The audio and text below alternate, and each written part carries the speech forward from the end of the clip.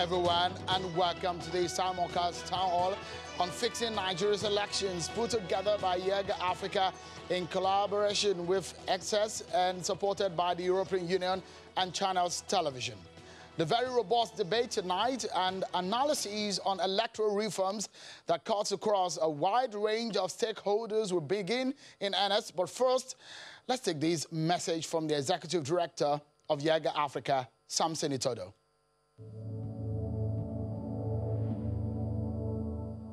Good evening, viewers. My name is Samson Itodo, the Executive Director of Yiaga Africa. It's exactly 965 days to the 2023 general elections. It's obvious the challenges of our electoral process are enormous, and it requires leadership and decisive action from diverse stakeholders to fix. This is why Yiaga Africa and our partners are hosting this town hall this evening to address the declining quality of elections and loss of faith in democratic institutions. If the electoral process is reformed, it will improve the quality of public leadership and governance at all levels and increase public trust in democracy and democratic institutions.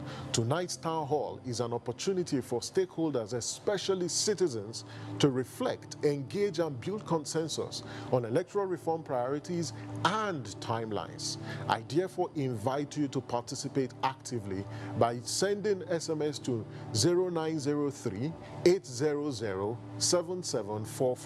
or send an email to watchingthevote@yiaga.org. You can also join this conversation on social media using the hashtag #FixElectionsNG. This town hall is viewed across the world and aired on Radio Nigeria network service because we believe every voice counts. Present at this town hall this evening are representatives of key democratic institutions. I'd like to specially thank the EU-SDGN partners, namely European Center for Electoral Support, who is a co-host of this town hall, the Albino Foundation, the International Press Center, the Nigerian Women Trust Fund, CLEEN Foundation, the Policy and Legal Advocacy Center, Westminster Foundation, the National Institute for Policy and Strategic Studies, BBC Media Action, Institute for Media and Society, INEC, and Premium Time Center for Investigative Journalism. Special thanks to Channels TV for the partnership. I'd like to especially thank the EU delegation in Nigeria for making this possible through the EU Support to Democratic Governance in Nigeria program. Before I leave, please remember, it is exactly 31 months to the 2023 elections. Therefore, the time for electoral reform is now.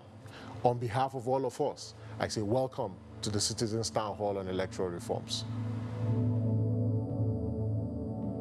Thank you so much, Samson, for those opening statements. So how do you measure a growing or developing democracy? Well, election is one of the indicators and perhaps one of the major pillars of any democratic society.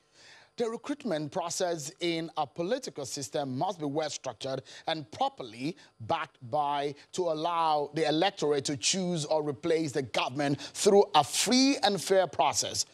But the question is, do we have a free and fair election in Nigeria? Can we truly say our elections are credible? Now, here's the premise. There have been committees and reports constituted by different presidents since 1999 to date in an attempt to fix the untidy parts of our electoral law and process. Let me take you through some of these images. Perhaps will enlighten our minds and get us in the mood for us to get the conversation started. And so, we look at the cost of our elections in Nigeria, and over the years, this is what it has cost us in our major elections. From 2011, this is how much we spent.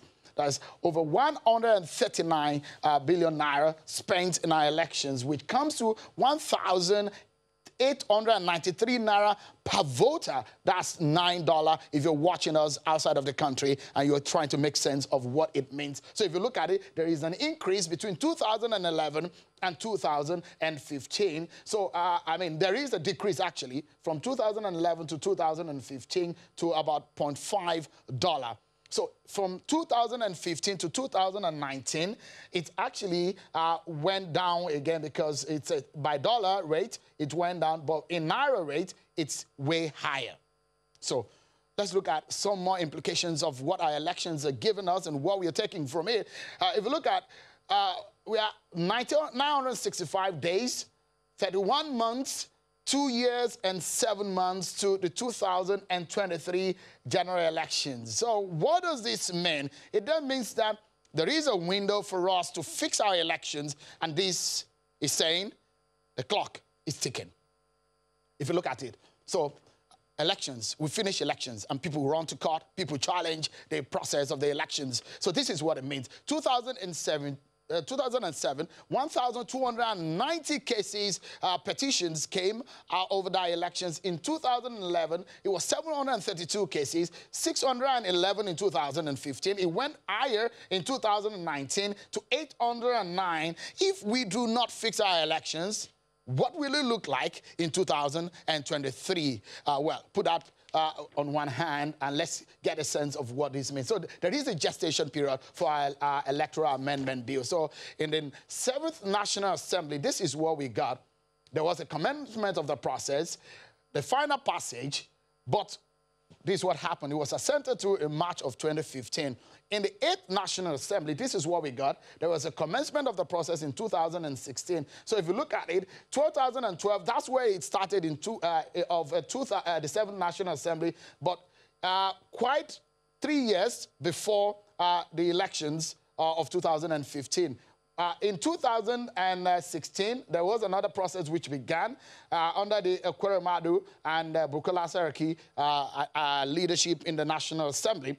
And so the assent was declined in December 2018. So let's take a look at what the turnout has been in those years. From 1999, all these major elections in Nigeria, and you can see the percentage and the increase and how it went down from 1999. 52% people came out to vote in Nigeria of the registered voters in the country. It went up but by over 10%, so 69%, 57%. It went down in 2007. Don't forget, that was the year a president said the election that brought him into office was flawed. In 2011, it went lower than it was in 2007. In 2015, it did very badly, 43%. That's the first time we had our election from 1999, just under 50% voter turnout, and 2019, it wasn't a very good outing as per voter turnout. So all over these 21 years, these are the electoral amendments that we've seen of our Electoral Act. But I guess that is perhaps the journey and gives you the idea of where we're coming from. But where are we at the moment? There are bills by different lawmakers seeking to address the many challenges to the Nigerian electoral process. But for a moment, let me introduce to you our guests tonight who are going to be discussing these issues from our Abuja studio, Lagos studio, and virtually we'll have people dissecting these issues for us. So from our Abuja studio, I have the INEC chairman, Professor Mahmood Yakubu. Thank you so much, Professor, for joining us tonight on the program. And also, I have the representative of Senator Ovio Omagege, the Deputy Senate President there with us from our Abuja studio. And also, I have joining us here in our Lagos studio is Ms. Yemi Adamalekun. Thank you so much for joining us. And also, I will be introducing some other guests as the program progresses. But before we get started altogether, there is a message from the EU head in Nigeria. Take a listen to him.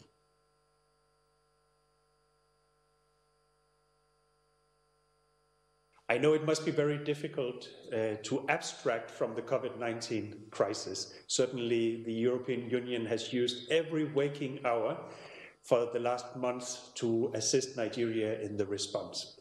But the issue of democratic governance is of such importance that really it cannot continue to be sidelined, even if we're in the middle of a perfect storm.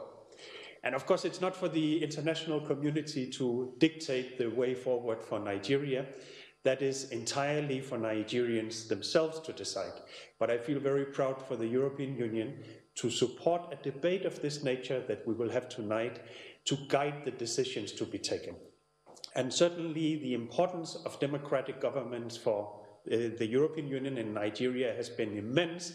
Since 1999, we have been present with election observers at all major elections. We have provided more than 100 million euros in support for all the key interlocutors. And we have seen some quite important progress over the years. But we also understand that democracy must never be taken for granted, not in Nigeria, not in the European Union either. And looking at the situation in Nigeria, there are really a lot of positives. And then there are, of course, as always, anywhere, some reasons for concern as well. And if we look at the positives, I mean, look at the engagement and the resilience of the Nigerian population, the competitive environment for politics here, the lively debates like the one tonight, the vibrant civil society that is here, the excellent experts that we meet in the key institutions, and the media as well, I think are some of the real important positives. Maybe on the slightly more concerning side, looking at the intimidation, the vote buying that we have seen in some elections, and maybe the confusing picture of competing courts engaging in electoral issues.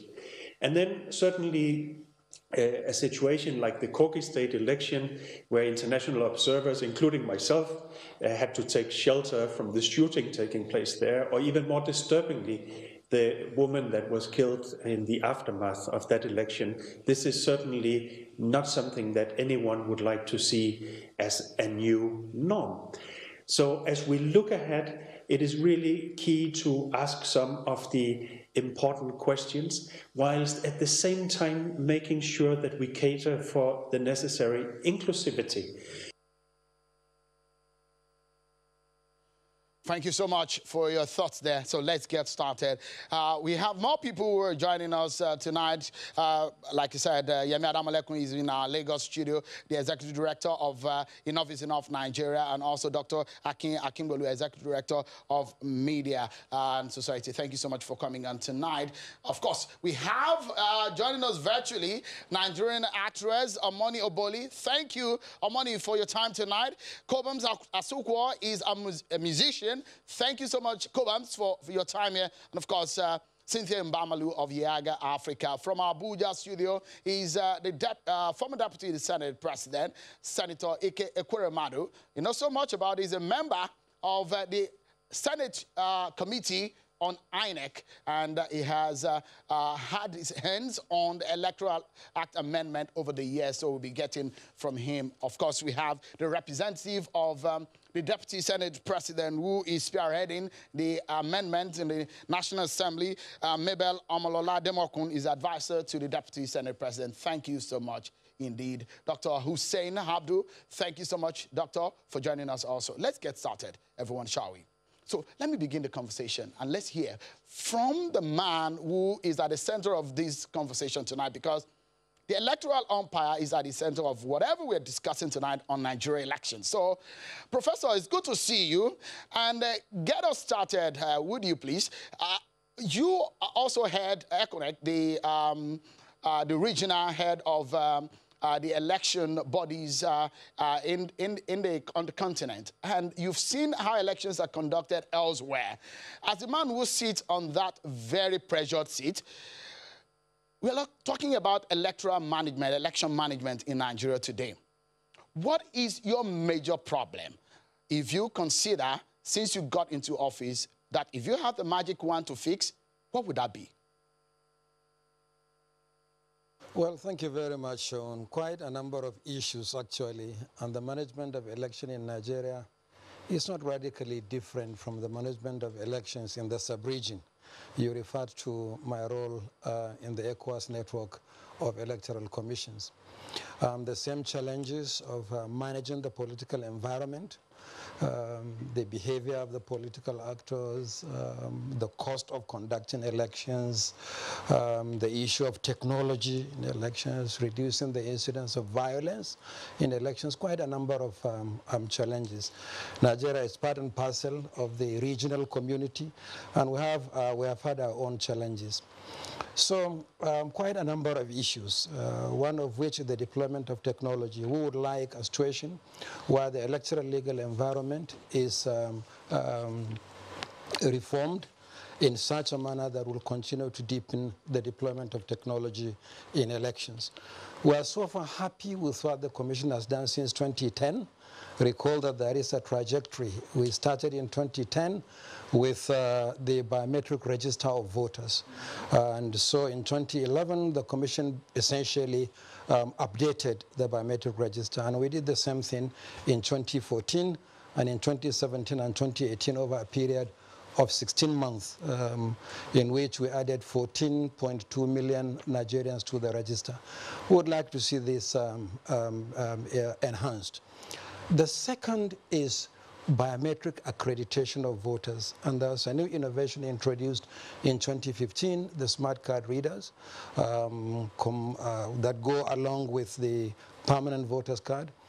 We've achieved that. We are looking forward, particularly with the 2015 amendment to the Electoral Act that empowers the Commission to deepen the use of technology in voting, particularly in the area of electronic voting, to see how far we can go a notch higher. And the Commission is committed to introducing at least electronic balloting in the major election we are going to conduct next year, which happens to be the Anambra governorship election in November. And thereafter, with the support of the National Assembly, we hope the legal environment will improve such that we can also go ahead to collect and transmit results electronically. At present, the law doesn't permit that. The system is essentially manual. That is on the technology side. On the other side, we are essentially concerned about the failure or inability to penalize electoral offenders. This has been at the heart of many of the challenges we faced. Some elections were declared inconclusive simply as a result of violence. And I like the way you started, Shom, by referring to all the efforts made in the past, at least over the last 11 years. Recommendations have been made by one committee after another, and it appears that there is a convergence of intention between particularly the Executive and the National Assembly on the issue of punishment for electoral offenders. I recall the recommendations of the West Committee. Nothing was done to the recommendations of that committee. In 2011, we had a major post-election violence. The Lemu Committee was set up. It made the same recommendation, accepted in a white paper by government, but we didn't make progress. Then 2015, 2016, this administration set up the Ken Namani Committee, and the Ken Namani Committee made the same recommendation. And there have been movement also on the part of the National Assembly with several private members' bills for the establishment of the Electoral Offences Commission and Tribunal. We hope that this time around, as part of the reforms of our electoral process, we'll pay particular attention to that issue. At present, the Commission is saddled with a responsibility that I've repeatedly said that it has neither the capacity nor the absolute legal backing to implement. For instance, INEC is saddled with the responsibility of prosecution of electoral offenders. How do you prosecute electoral offenders when the first step towards prosecution is arrest? INEC has no police. We have to rely on the regular police. We have been working with the Inspector General of Police in that regard, arising from the general elections conducted last year. 16 case files have been forwarded to the Commission, and we are prosecuting those offenders in the places where the offenses were committed as provided by law. But we have our constraint in that respect. Secondly, there has to be proper investigation that will provide the evidence that will lead to successful prosecution of offenders. We simply have no capacity to investigate offenses committed. But here we are saddled with the responsibility to prosecute electoral offenders. And we have very good staff doing conscientious, good work, but some of the offenders may be the Commission's own staff. It's very difficult for any organization to penalize or punish or prosecute itself. So we completely agree with the recommendations made by previous committees and the kind of movement we have had from the National Assembly through private members' bills to establish the Electoral Offences Commission and Tribunal. I've said this over and over again, that any nation that does not penalize its electoral offenders is doomed. So we cannot talk about democracy and fair, free, credible elections, and in the context of COVID, now safe elections, without ensuring that those who violate those laws are penalized. So essentially, these are the two items that come to mind immediately: deepening the use of technology in the conduct of elections and punishment for electoral offenders. All right. Let me ask former Deputy Senate President, Senator Ike Ekweremadu. Senator, you've heard that's a fantastic background that Professor Mahmoud Yakuba has given us tonight, which will serve as a premise for us. But from your own point of view, looking at the past amendments and the elections that we've conducted in Nigeria, what would you consider as perhaps Nigeria's biggest election problem?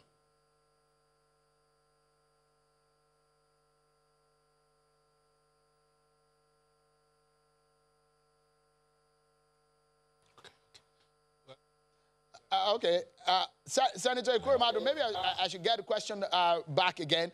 So I was asking that what would you consider as the biggest problem of Nigerian election today? I think the greatest problem is the implementation of the laws. We have sufficient laws regarding our election and election management. Going back to history, you will recall that the last major election we had before the Civil War was in 1964. And then thereafter, 2 years later, we had the coup, and then there was Civil War. So we didn't have democratic practice, and that means the electoral reforms, electoral practices were stopped for about 35 years until 1999. The implication is that a lot happened. You know, just like if you park your car for 35 years and want to start the car, obviously you're going to have a lot of problems. And so in 1999, we had an election that was, of course, not very perfect because of the time lag we've had between 1964 and 1979. And thereafter, we also had disrupted elections and democratic practices up to 1999 when all this started.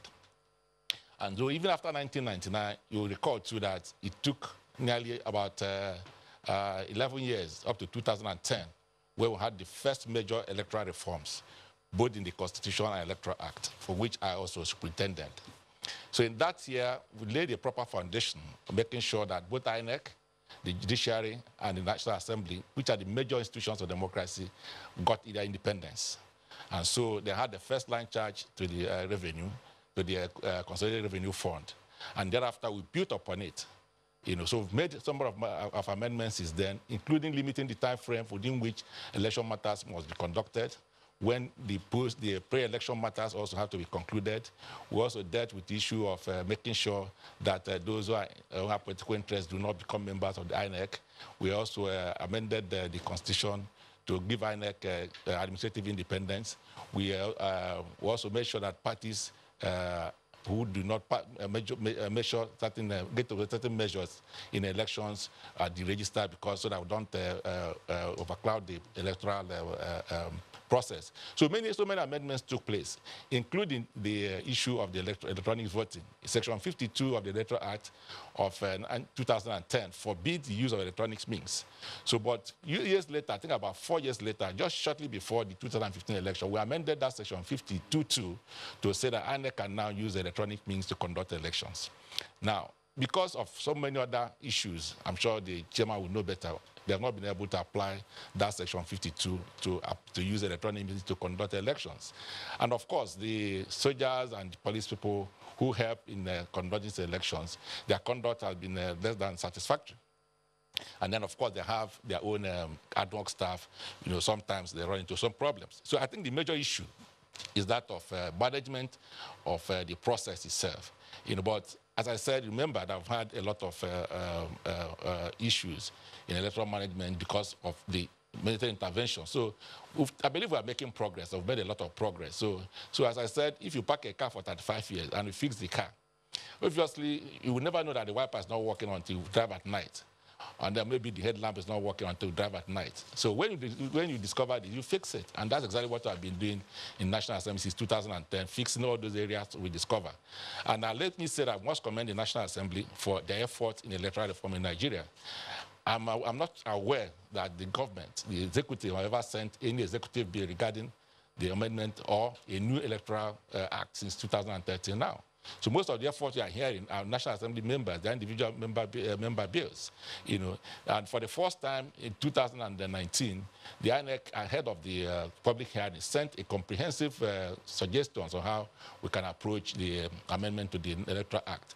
And this time, what we intend to do is essentially to repeal all those Electoral Act and amendment thereto, and be able to have a comprehensive new electoral act that you can make reference to. So, and we are working with the Independent National Electoral Commission to deal with this. We met with them in Lagos, I believe, in February or March, and then we'll be able to try it as much as possible to reconcile our views. So the next thing we'll do now is to have a public hearing so that the civil society and the members of the public will be able to make their input before we take it back to the National Assembly and then begin to the process of enacting it to law. All right. So let me ask Senator Koromadu, where said there, let me get the representative and the advisor to the Deputy Senate President who is heading this process of amending the law. A lot of people will wonder, we had the Lemu report, we had another report just after the Lemu report, and a lot of people will be wondering why we already have a template that can work for us. We are doing another process now. For a principle, are we putting into consideration these reports or not?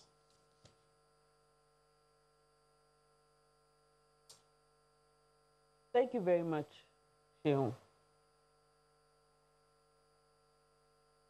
Thank you very much, Sheon. Thanks for having me. So, like the distinguished senator said, electoral reforms in Nigeria have come a very long way, and just like the INEC chairman has said. So, what we're doing essentially at this time is to follow up the researches that have been done and all these committee reports that have been put together, and to decipher what the country needs at this time. We have currently 2 bills that we're trying to harmonize. The electoral amendment bill that deals with the general provisions, and another one that was sponsored by, the first one was sponsored by distinguished Senator Ovioma Agege, my principal, and the other one was co-sponsored by the distinguished senator with Senator Kiari and Senator Gaya as well. So we're putting this together, and that affects the issue of electoral violence, the creation of an electoral offenses commission to manage electoral violence, and all other issues, all other sundry issues. So following a trajectory of the reports that have been submitted up to the Kenin Amani report, we're picking out issues that currently hail the system, and we're hoping that we can tackle these issues headlong. It's a good thing that we're discussing electoral reforms today on the anniversary of the World Parliament Day. All over the world, people are discussing elections and electoral reforms, how democracy and democratic institutions can be better enhanced, you know, with the new parameters that COVID-19 has introduced. We didn't capture that in our bill. This is an ongoing conversation. We have a lot of other issues we're trying to harmonize and put in the bills. So the conversation will continue, and we're taking into consideration the reports. Those reports are like tools for us to work with. And this is where we are. Yeah, so fantastic. So you can see right there behind me, these different reports that we've had. Justice Uwe's report, we had the Sheikh Lemu report, we've had the Ministerial Committee review on the Justice Uwe's report, we've had the Kenin Amani-led committee report. All of these reports are on the ground, but a lot of people believe that our elections are far from what we dream it to be. We'll take a break, but when we come back, we'll hit the nail on the head and find out what are the real problems of Nigeria's election and how are we going to solve them. That's the reason why we are here on this 3-hour ride. Don't go anywhere. We'll be right back, everyone. Thank you so much, everyone, for staying with us. And let's get back to the conversation. But don't forget that you can be part of the conversation. Some of your thoughts we're going to be sharing live, because this is a town hall is involving the experts, the stakeholders, and, of course, you as a voter and as a Nigerian. Of course, we have our guests and members of audience from on Zoom. We are here with us, Amani Oboli and Kobam Sasoko there, and Professor Yemi Shanaya also there. In a moment, we'll also also let us see some of the audience that are going to be participating on the program tonight. Of course, in our Abuja studio and Lagos studio, we're getting thoughts. Let me run back to Abuja studio and get the thoughts of Dr. Hussein Abdul. Doctor, give us a sense of where we are right now in terms of the last elections, what we did in 2019 elections, and what we did in Kogi and Bayelsa election. Was that a bad outing for Nigeria? Well, I wouldn't say it's a bad outing for Nigeria. I'm a student of politics, and I recognized the challenges for our political development as a country. And I think the former Deputy Senate President did paint a clear history of our politics, and we knew that the challenges have been quite enormous. Even when we returned to democracy in 1999, it's been quite a number of challenges involving elections. And that itself has to do with the nature and the character of our politics, and with the kind of politics that we play in the country and the interest involved. It's almost impossible to actually have a kind of perfect elections that we all aspire to have. The changes we want to put in place should actually be changes that doesn't only change electoral processes, that it also works to transform the political culture and institute a different system that is supportive of transparent elections. So I wouldn't say 2019 was bad. We had our challenges. There were things that we need to improve on, and I think all the reports are very clear on it, depending on where you sit. But the reality actually is that there were progress made, but there were as well challenges, and this is what you see practically in every elections. Ordinarily, yes, we had wanted to have an election that is far better than what we had in 2019, but we wouldn't actually say that itself was totally flawed or extremely poor as sometimes presented. Kogi elections, was a lot of questionable issues that actually emerged in that elections, quite outrageous and totally unacceptable. Particularly the behavior of many of our politicians, how processes were deeply undermined. I was there personally. I monitored the elections. I knew how it started. It started very strong, quite well. And by noon, major disruptions began to emerge. And we are very clear about those who contributed in undermining an election that actually started neatly in the first place. But what that goes to say, for me, is that whatever you put in place in Nigeria in terms of electoral safeguards, as long as this culture remains, is that it will only last one election season before the politicians get ways of undermining it. And that's what we have seen increasingly. So anytime we had a major reform on the electoral process, the election that follows that happens to be very good, at least relatively speaking, is good. But by the time you finish that one, you are getting to the next elections, people have perfected ways of actually manipulating the process or undermining the process, and then they go out there to attack the next phase of the elections, and then you have a very bad or poor elections. And that's the context in which I try to compare probably what happened in 2015 and what happened in 2019 elections, is that people are beginning to perfect the elections and trying to find out gaps within the system and go out there to undermine it. And that's what we want to see change. And that these changes, as much as we think that the processes must change, but we think it is very important that our politicians and the political culture in the country as well change. If we put all the process, all the brilliant systems in place, and our politicians remain the same, we can't sustain it. And so what we should be talking about is how do we transform this system, strengthen the process, and transform the political culture.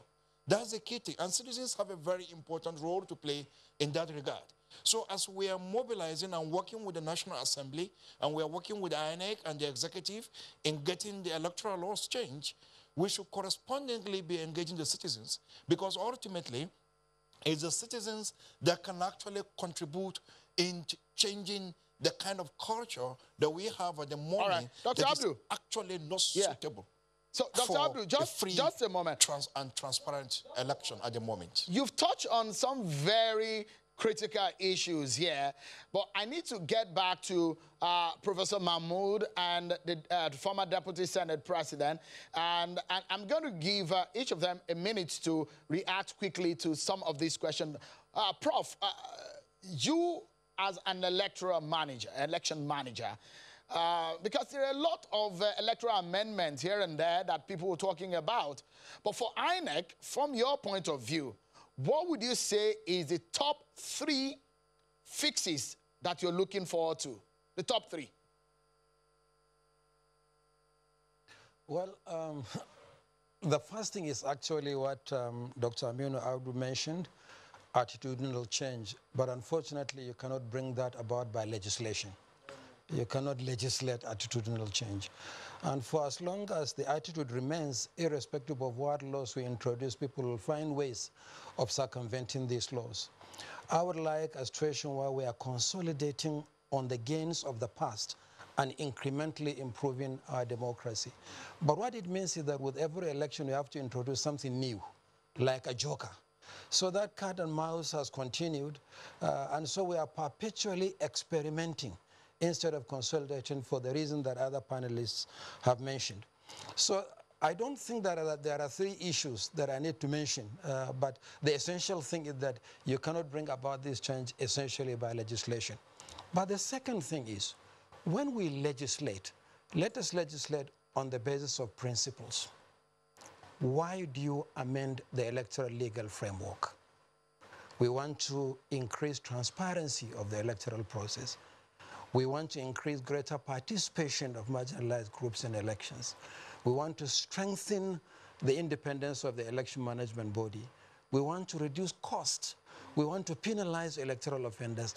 Unless you lay these principles out clearly, you can't begin to pick and choose sections of the Electoral Act that we are going to amend. But I'm very happy that in March this year, we had for the very first time a meeting in Lagos with the National Assembly. It has never happened before, where the Commission met with the leadership of the National Assembly and the leadership of the 2 committees on INEC, from the House of Reps and the Senate. And we made a submission, several areas of the Electoral Act to be amended, and we also let the groundwork, the principles very clear before we proceed with the amendments. However, on the amendment to the electoral legal framework, and I'm happy that the former Deputy Senate President is here, we're exactly where we are in July 2016. The Commission, I remember, made detailed submission, 34 areas of amendment to the Electoral Act, 25 to the Constitution, and we had a robust engagement with the 8th National Assembly. And I remember that in June or July 2016, we had a public hearing. And at that public hearing, we were assured, and the nation was assured and reassured, that by December 2016, there will be a brand new Electoral Act. But we were discussing and debating until around December 2018, just a few months to the 2019 general elections. So I hope we'll start early, because we're not going to reinvent the wheel. There is nothing new to say that we don't know. All we need to do is to have the will to implement those beautiful ideas that we have. So, Sean, maybe this is not the best time to say I'm going to itemize 1 or 2 or 3 items. We all know what the issues are. It's just the courage to confront those challenges head on. And I believe that with the level of cooperation we have with the National Assembly, nothing is impossible. And I hope that this time around, we'll have a brand new Electoral Act that incorporates all the suggestions made before. I wouldn't like to commit the Deputy Senate President of the National Assembly, but are we still committed to December 2020? Definitely, yes. Thank you. That's a very good confirmation, former Deputy Senate President. But I'll come back to you in just a moment, because you know what was a very touchy issue in the last National Assembly, 8th National Assembly, was the sequence of election. We'll come back to that, because some people are asking for elections in one day. I will allow the Deputy Senate President to touch on that issue, but let me get one of our virtual speakers to get on is a Nigerian musician, Cobams Asukwo. Let's get his view on what perhaps is on his mind as a Nigerian that is so devastating about our elections. Cobams, it's good to see you. What are your thoughts? What do you think is a major problem of our elections in terms of management of it?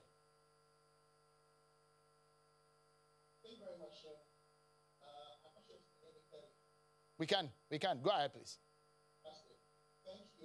So yes, I sit here as a Nigerian representing a significant number of Nigerians who obviously contribute to the development of this country, but by design and by the design of our Electoral Act have not been able to exercise their civic responsibility as easily as everyone else. And I talk about persons living with disability, and we constitute a pretty significant number. And I think that, this is a major concern for me, as you would imagine, because, just going through, the Electoral Act, you see that in the areas where it is even mentioned, where the interests of persons living with disability, are represented, it's, for one, it's at best non-inclusive. It's not as inclusive. So, for instance, I make a particular reference to Part 4, I think it is Section 56, subsection 1 of the Electoral Act, and I think it talks about how the first issue is it refers to blind persons and persons with physical deformities. It's not very extensive in terms of the scope, and the spectrum of disabilities that Nigerians live with. And then it says something to the effect of, a blind person may be accompanied by an assistant to vote, which by itself is a challenge, especially when you consider the secret ballot system where I have the right to register, my vote without, the interference of another person. And when you understand, when you also take into consideration that technology also can play a very important role in making this, a lot easier to happen. I think the second thing also is, I think is in subsection 2, it very loosely gives INEC the chance to dictate how it wants to engage with persons living with disability. So, for instance, it says that INEC may, very loosely translated, may, take steps to alleviate whatever challenges persons living with disability, might face in the course of voting. Now, I think the language "may" is a very, very, it's not the most helpful way to communicate that sort of situation, because I think that, it's the responsibility, of INEC and of, the rest of Nigeria to see that, we're able to register suffrage appropriately. So, and I'm also aware that Mr. Jake Ekbeli, I think that's his name, and you most likely have him later on the program. I'm aware that his organization, the Albino Foundation, has done, quite some extensive work in conjunction with INEC to provide data for persons living with disability, which I imagine, would be able to, help answer some of these situations. So I just say all of this to say that inclusion is very important. And from personal experience, because I put off trips whenever it's time to vote, it's important to me to exercise my rights as a voter. And, it's disheartening, when I get there and I find out that for reasons such as this, our interest is not, well registered. So I think this is something I would like for us to speak to. I'm very happy also that the chairman of INEC made reference to implementation, because that's another thing. And it's interesting that we're having this conversation, but at the end of the day, what sees to it that everything, it happens to the letter and spirit is implementation, is enforcement. And, I feel like that's a very, very, very important issue. And yeah, so those are my contributions. I could go on and on, but those are my contributions. You have a very sweet voice, and it's good to listen to Cobams. But just let's get, because this is a town hall, and we have a lot of people that are contributing to these.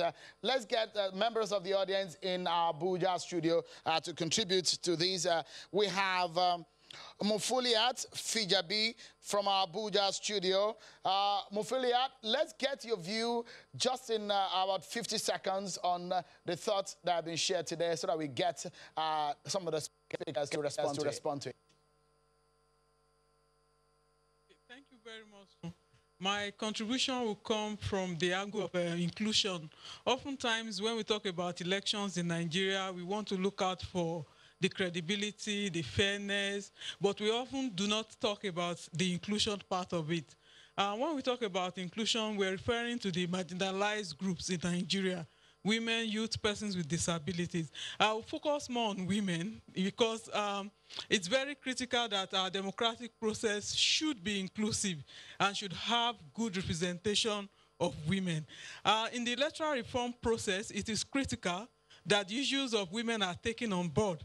For example, I would like to see an INEC that is truly independent and truly empowered to query political parties on why they fail to obey some of their own status, especially on affirmative action and inclusion of women. So we don't just want a kind of a jamboree kind of political parties primaries with an equal playing ground for women, where most women are eliminated from that stage, and where nobody is talking about why political parties cannot ensure that they live truly to the mandate that has established them. So we want a process that is even fairer in terms of ensuring that there is a gender balance and there is gender equality.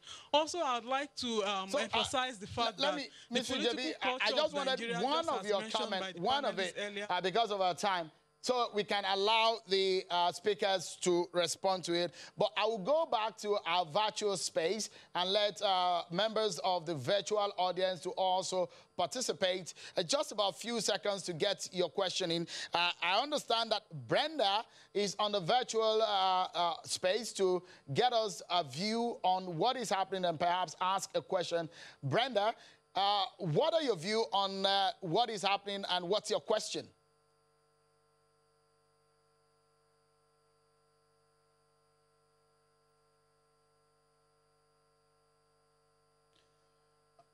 All right, Brenda on Zoom. Is Brenda ready for us? All right, if we'll get Brenda. We just want to get everybody's thoughts. But in the meantime, let me go back to our Abuja studio and get Margie Wilson to get his view just in 40 seconds, Margie.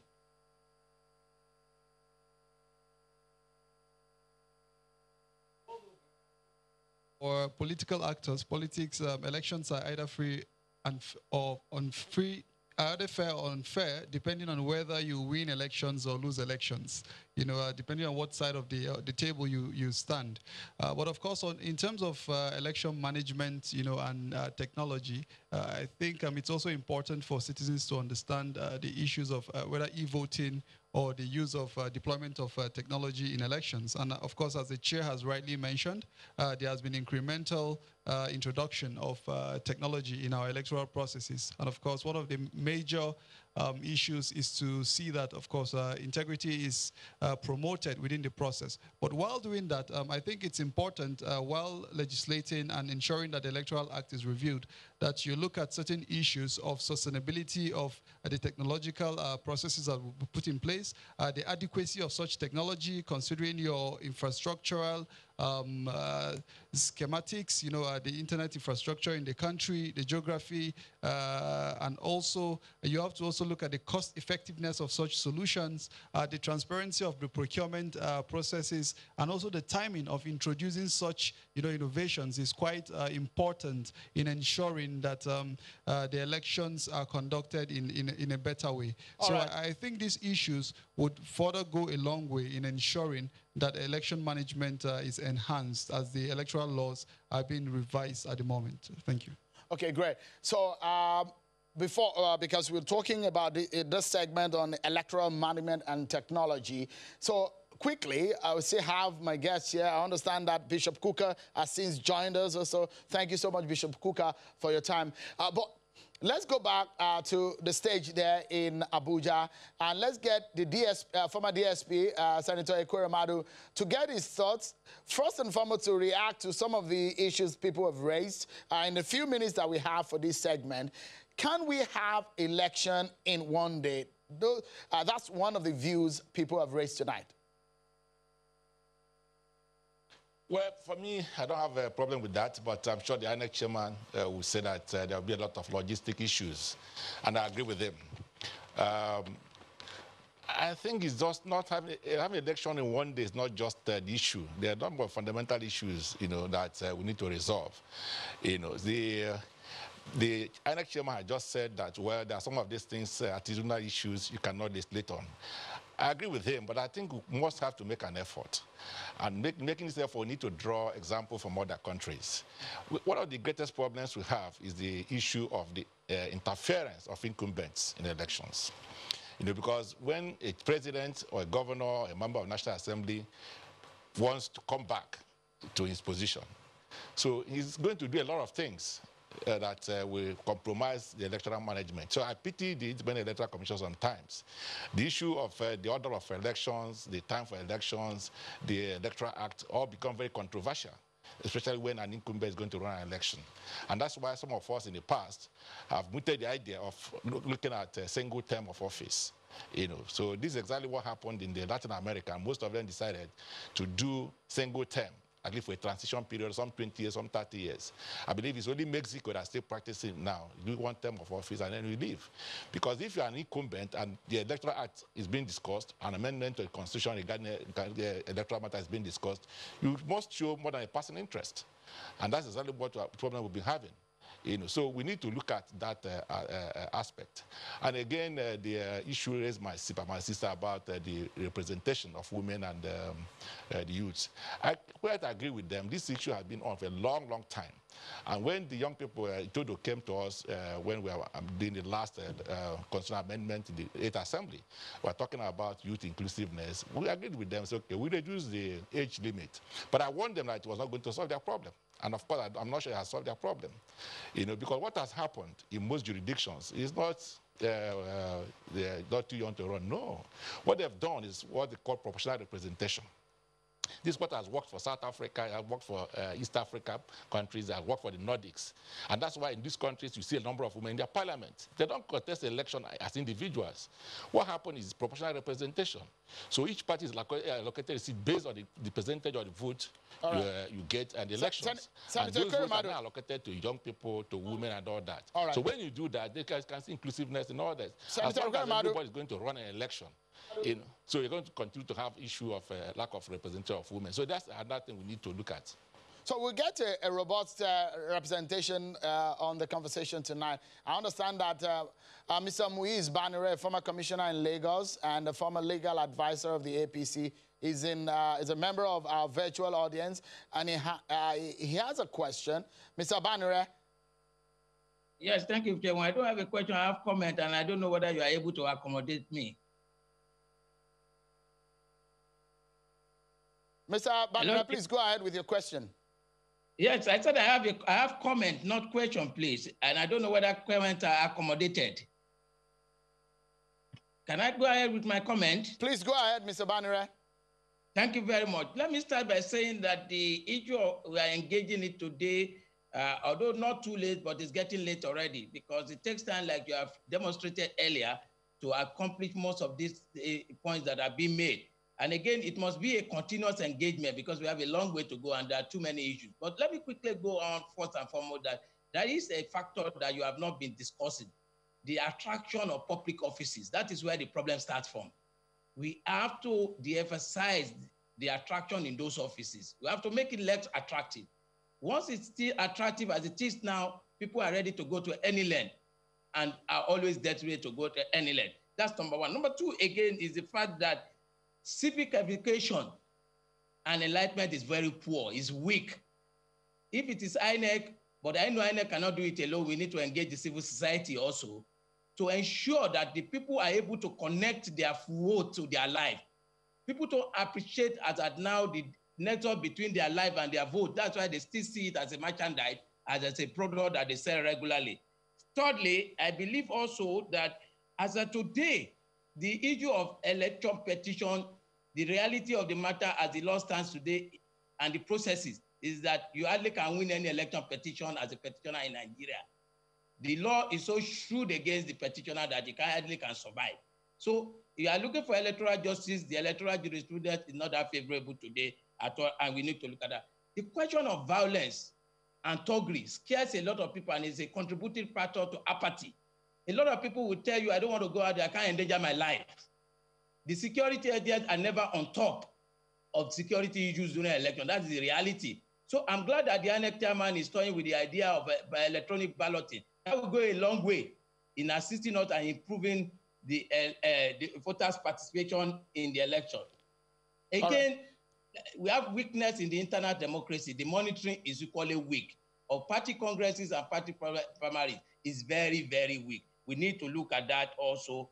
And the issue of qualification, maybe INEC might have to be reinvested with that power to disqualify some of these candidates subject to court supervising INEC. But the situation now where there is nothing like that, it does not augur well for the system. I thank you for the opportunity. Mr. Abanira, thank you so much. Let's stay with that platform and let's get Foluke Ademokun. I see that she's raising her hand to get a question across. Foluke, we are hearing you now.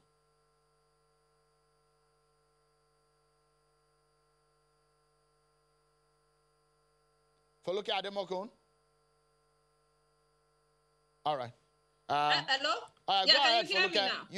You have about 40 seconds for your thoughts. Okay, I just want to, let us, focus also on civic education, like as it has been mentioned. We need to expand the process of voters' education so that the citizens can just not, look at party logos. They should also know about issues. What issues are they voting for? So that our campaign can be issue-based and we can focus as citizens on the manifestos of the political parties. That's just what I want to add. All right. Thank you so much, Foluke, for your thoughts there. Let's come back to Lagos here, and I'll get one of my panelists in Lagos, the woman that is always campaigning for enough is enough. We have the INEC chairman right there, and we're trying to fix some of these issues. Before I go and get the views and round of this session, Yemi, what do you think is a major problem in terms of management of our elections that need to be looked at? Just one thing. Well, I'll tie it with what the chairman said. Technology is a tool. If the people who are managing the process are not committed to a process that's free, fair, inclusive, and at this point safe, then we won't get far. And I'll use two quick examples. One, we have members of the National Assembly who are in jail but are still collecting their salaries. Now, that level of sort of communication of impunity doesn't send a good message around paying for a crime, if I want to use that word. And then today, we saw the governor of Ondo State who was coughing in his hand at a public rally, not wearing a mask, and now he's positive with COVID-19. So if we have elected officials who are blatantly flouting rules or who end up in jail and are getting paid to be in jail, then technology or the use of technology or some of the things we want to do to improve our elections will have a problem. Great. So in rounding up this session, because we still have issues relating to political parties affairs and how we can fix the issue of security in election, I will go to the representative of the Deputy Senate President, Mr. Malala, there, and get a final thought on the program tonight on what you'll be taking home from what people have said and the confidence that people should have in the process that your principal, the Deputy Senate President, is superintending. Thank you, Shehu. Essentially, what I would like us to think about is that we're in the process of working on enhancing the sanctity of the vote of each voter in Nigeria. We're trying to make the system more transparent. We're trying to make the system more accountable. We're trying to introduce new innovations that will reduce paper trails, that also warrant or enhance technological innovations in the process of the elections. We're talking about electronic balloting, like the chairman has said, which should be distinguished from e-voting, the way we think about e-commerce and all of that. So we're looking at those things. We're looking at, especially at this time, how we're going to have safe elections. We're looking at the plethora of issues. We're looking at the issues of inclusion of women and youth. We're looking at reducing the cost, of participation at the level of political parties. A lot of issues are together in these bills that we're seeking to harmonize to cause a repeal of the extant Electoral Act. Well, I speak for my principal, and this is the extent of the work we've done. I'm not competent to speak for the institution of the National Assembly, but the distinguished senator has mentioned that the institution of the National Assembly is committed to getting the bill or the Electoral Act delivered by December this year. We are hopeful, you know, that this is accomplished, because this is the time to get these reforms done so that we can have free, transparent, credible, and you know, fair elections, you know, so that the whole system, you know, the comprehensive and complex whole will be better for it, and our democracy will be better for it. That's my take. Thank you so much, Mabel, for your thoughts. Let me get Dr. Abdul a quick final thought from you, Dr. Abdul. We have these myriads of amendments to the bills. For you, do you think that we need a lot of all of these amendments, or we should just stick to just a few and get things done? Yeah, I think if we're going to amend, I think we should amend all the key issues, learning from the experiences of our past elections and the reports that we have available that actually examine the challenges of our elections. For me, the commitment to December is the key. Because we have seen this historically. As long as the amendment process gets very close to elections, it becomes very contentious, and those contentions never allows for anything to pass. And the experience of the last amendment process is quite clear there. And that's why we think that the Parliament should do everything possible to ensure that we deliver in December. But in doing that as well is to also make sure that we engage the different segments of the country, the civil society, the women's groups, the people living with disability, and all those key platforms, including politicians and political parties, to ensure that we collectively have an electoral law that will serve the purpose for which we are all committed to, which is free, credible, and transparent elections in Nigeria. Dr. Abdul, thank you so much indeed. Let's get a final word from Senator Ike Ekweremadu on this management. Can Nigerians go home tonight, Senator, believing that you and your colleagues are going to ensure that on time and effectively we'll have an electoral law that we can all be proud of? Senator. Yes, before now, we thought we would have had something to present to Mr. President for his assent, except for the COVID-19 intervention. So we believe that as soon as possible, we're going to get this in behind us, because we want the public to participate in the public hearing.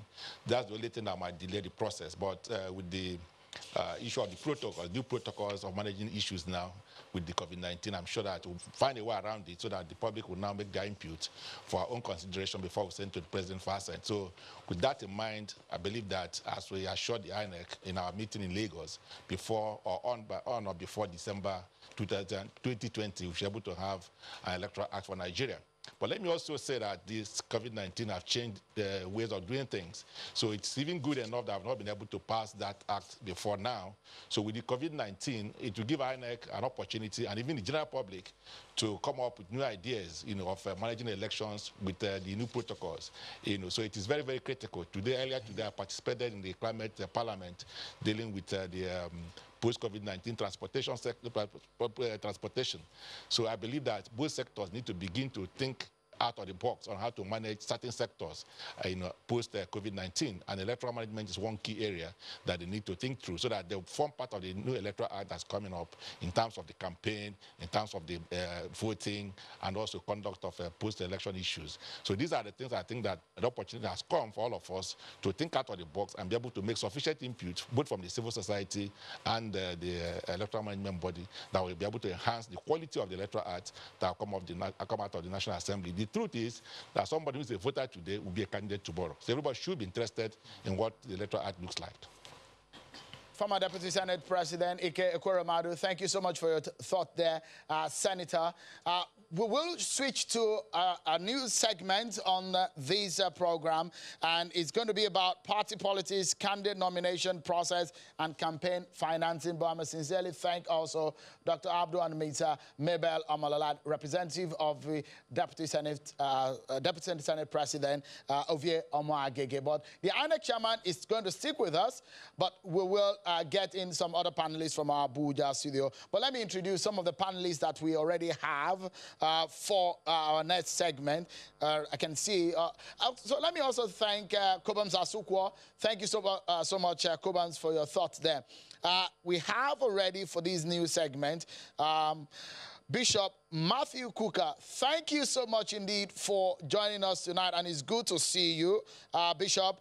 And we also have Omoni Oboli, a Nigerian actor. Thank you so much for coming. And Professor Ebun Shonaya, a former presidential candidate. Thank you so much, Prof, for your time. Perhaps we should begin, and let's get bishops to give us a head start on this one. Party politics, candidate nomination process, and campaign financing. First and foremost, we saw a lot of court cases, basically from courts of coordinate jurisdiction, giving similar orders on party affairs. First and foremost, a lot of people will say that that's exactly where the problem of our politics is starting from, where political parties cannot manage their internal affairs. Bishop, what are your thoughts on that? Thank you very much, Sean, for having me, and I want to commend you and commend Yiaga for this initiative. I think it's spectacular, and the conversations have been wonderful. Let me repeat what I have always said consistently, that we are mistaken in assuming that we've had a transition from dictatorship to democracy. We still haven't. And this is why we are showing all kinds of systemic malfunctioning. When we talk about political parties, we have assumptions. But the truth of the matter is that in our own case in Nigeria, we have we have the greed and the political interest for the parties. And that clearly what we have in Nigeria, as we have seen with the occasional malfunction of the systems midway through the journeys, manifested in the quarrelsomeness nature of politics and the way that the judiciary now has come to undermine, let me put it that way, the wishes of the people, its intrusive occupation of the public space. Suggests very clearly that increasingly, we have very serious issues with party discipline, largely because what we call political parties in Nigeria are mere contraptions purely constructed to help to ferry the ambitions of people, a good number of who are really, really and truly ill-prepared for the discipline that politics and political party formations require. So what you are seeing is the lack of consistency and continuation. We keep talking, for example, about the fact that we've had 20 or so years interrupted democracy, but we also must address the nature of the political actors, the changing patterns on the political landscape. All these things suggest very clearly that we can number the years of our effort, but that has not injected the kind of discipline and predisposition that we require, for politics and active political participation. You have a high percentage of party office holder turnover at the National Assembly, at the state levels. So our system is so quarrelsome, largely because, as I said, we have come from a military background.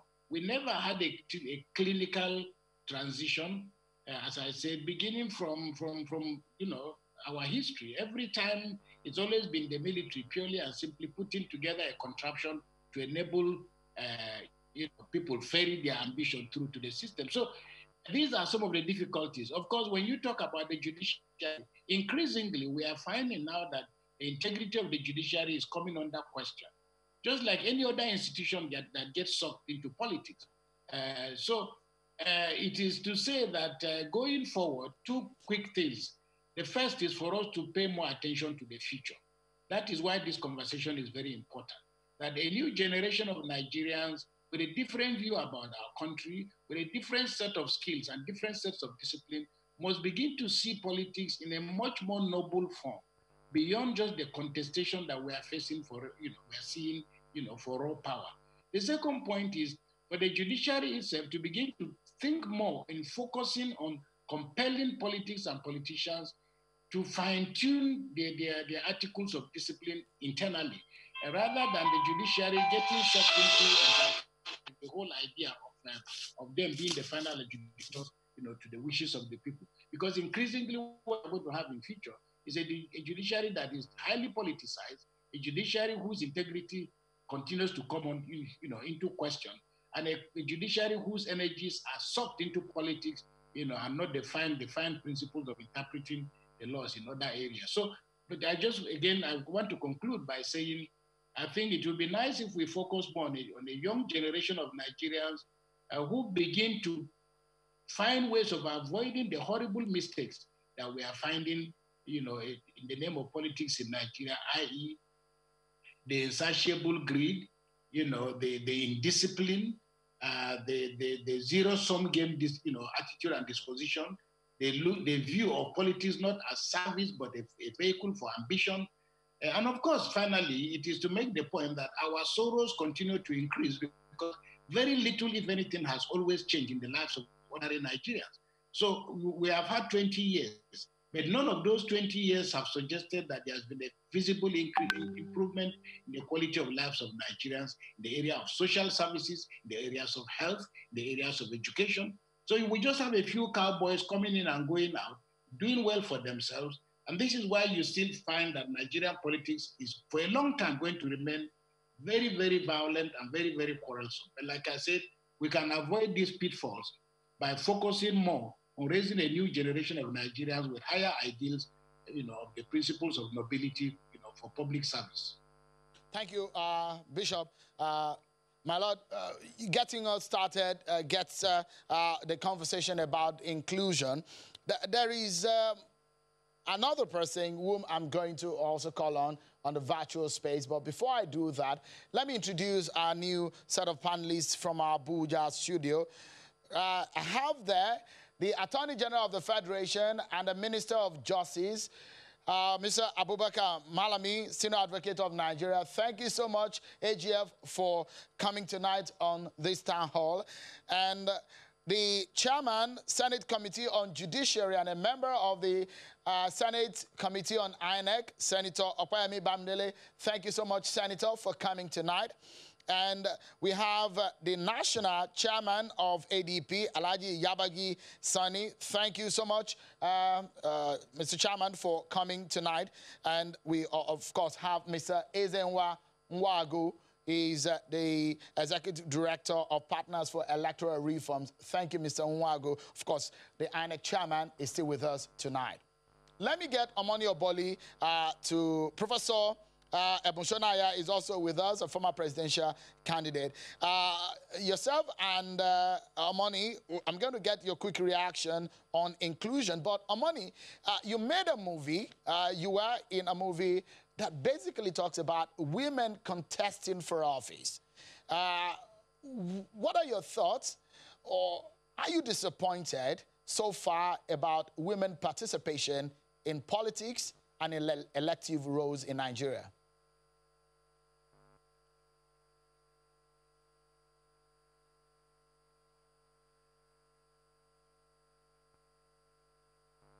All right, great. So my mic is unmuted now. Hi, Shaun. Thank you so much for the opportunity to be here. So I made a movie called Love is War, right? It's about a couple who end up vying for the same political position. Don't ask me how they got there.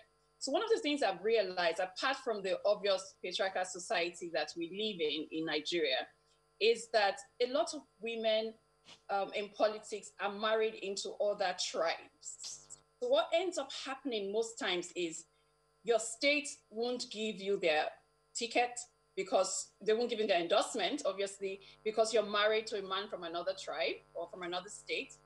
And of course, your husband's state are going to say, definitely not. Why would we give our tickets to a woman from another state? I mean, I'm talking even in the same state. For instance, I'm Urobo from Delta State, right?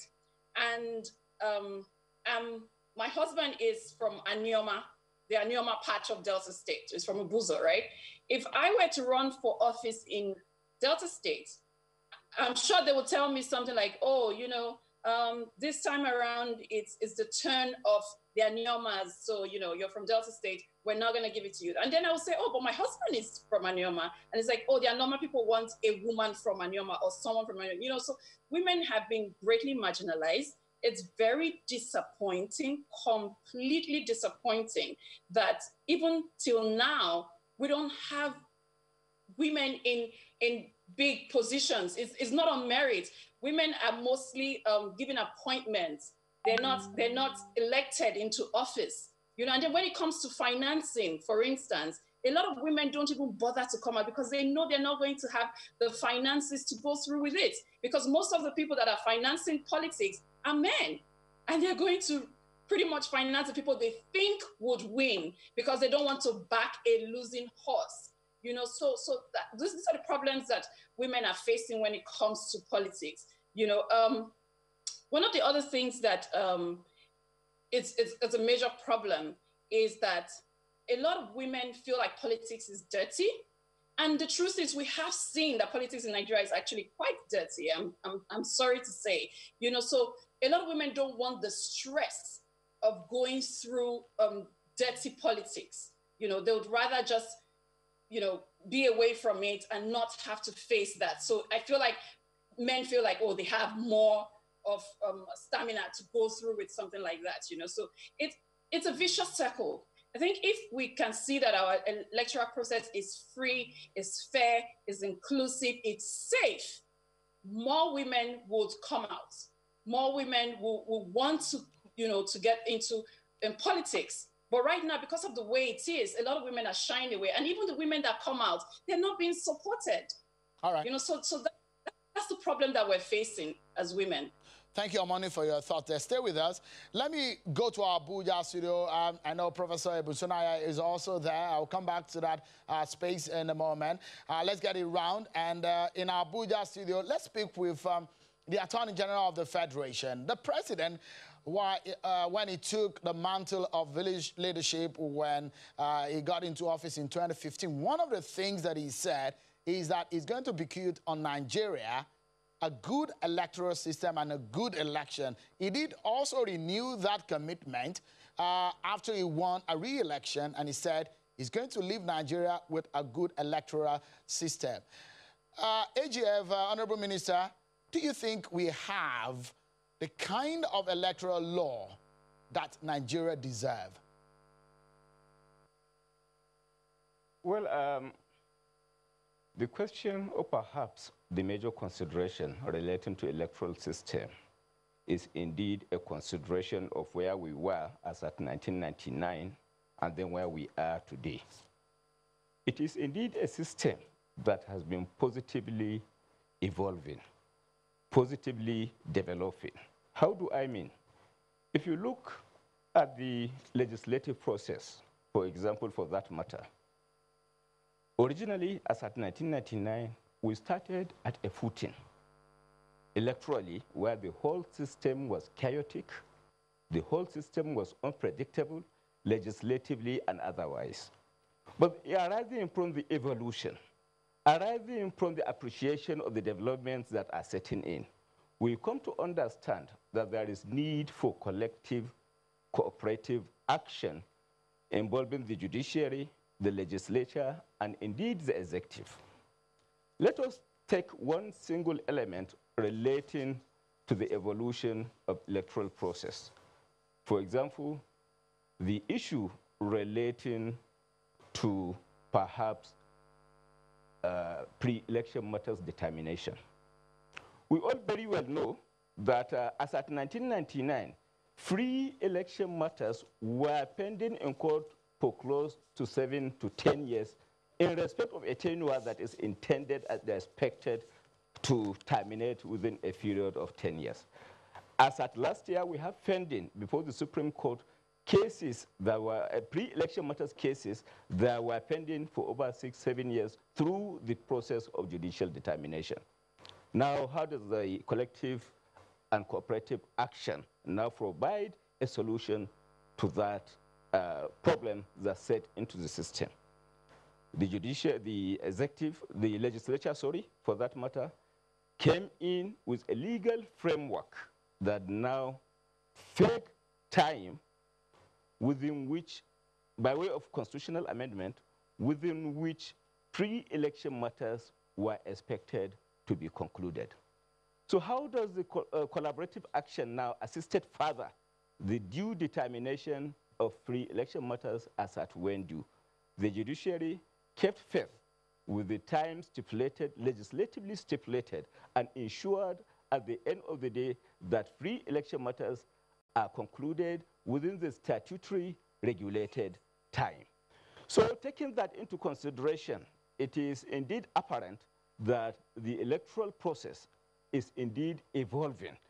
But that does not mean to say that there are no rooms for further improvement, and I think collectively and collaboratively, we are trying as much as possible to enhance on the quality of the system by way of empowering INEC, by way of building capacity, by way of ensuring at the end of the day that necessary compliance is required for the purpose of bringing about sanity, bringing about transparency, and bringing about accountability as it relates to electoral process are brought to bear by way of either a legal framework, judicial determination, or executive intervention. I think taking into consideration where we were as at 1999 and where we are today, with particular reference to new developments that set into the process, I think we have a great story to tell as far as democratic dispensation is concerned.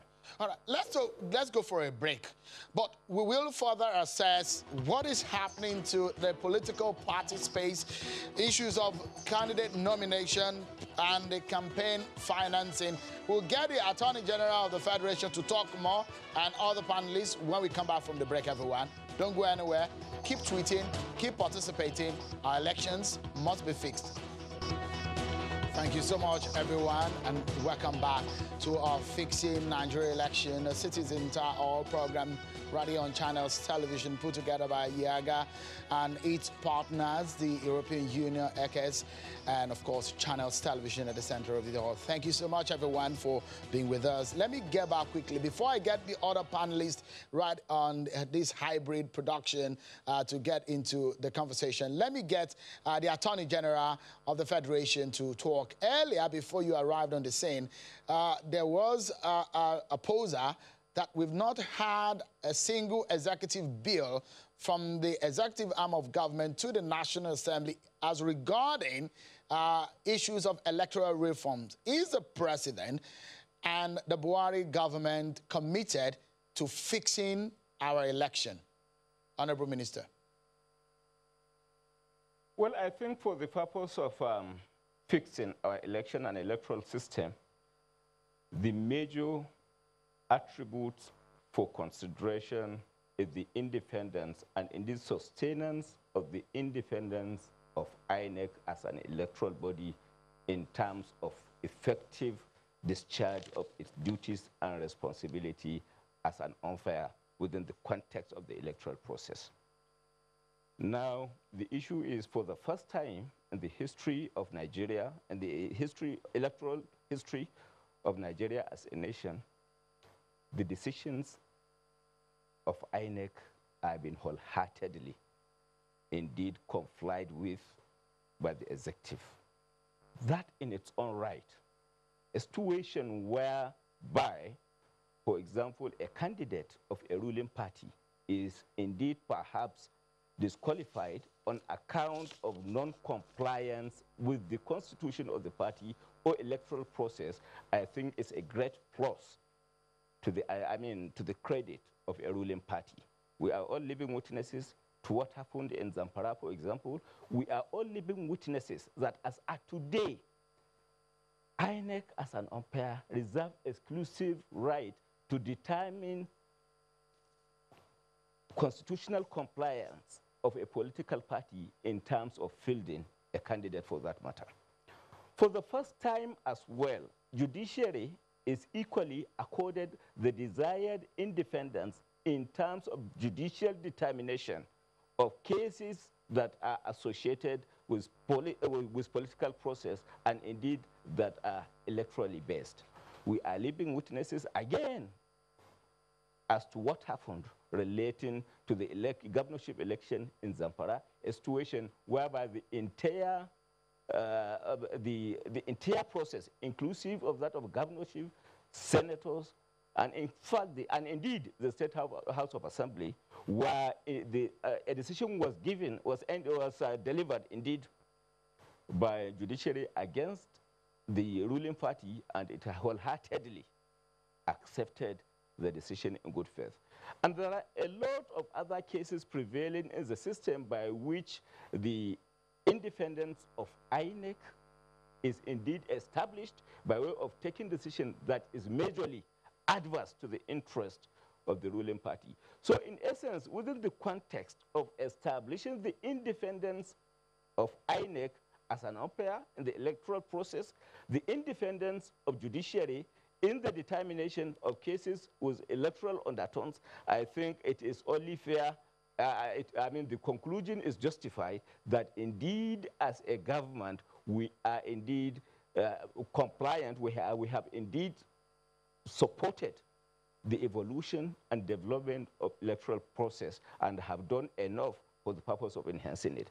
And again, it is not correct to conclude that this administration has not indeed supported the evolution of the electoral process. One, you should know the function of the executive is not the development of electoral bill, but then ensuring at the end of the day, those legislations, those laws and provisions of the law that are put in place are indeed effected, are indeed implemented effectively for the purpose of sustaining the development of electoral process. All right, Honorable Minister. Within that context, the constitutional amendment relating to the fixing of the time within which election matters should be concluded was assented to by the President. So we have indeed supported a collaborative action that will see to the advancement of the judiciary. So the question is not the existence or otherwise of an executive bill, but whether indeed the executive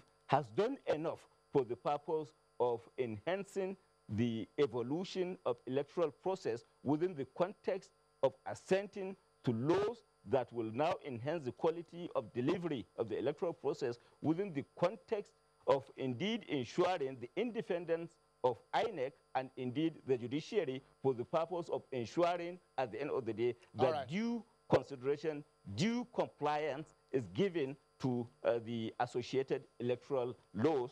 And within that context, I think we have indeed, as an executive, supported the process, the evolution and development of electoral system and process. All right, let's get a voice of opposition into the conversation, and let me bring in Alhaji Yabaji Sani. He's the national chairman of the ADP. Alhaji Sani, with what we are seeing so far on the political scene in Nigeria, how would you assess political party participation, the issues of campaign financing? Is it fair enough for what the Electoral Act recommends? Thank you, Sean. I think it's an important conversation we are having here, but I'm a little bit disturbed by the submission of the Attorney General of Federation, because what he described, I think they are the obvious things that the president is expected to do. He swore to protect the constitution of this country, and to do what he did is what he's expected to do.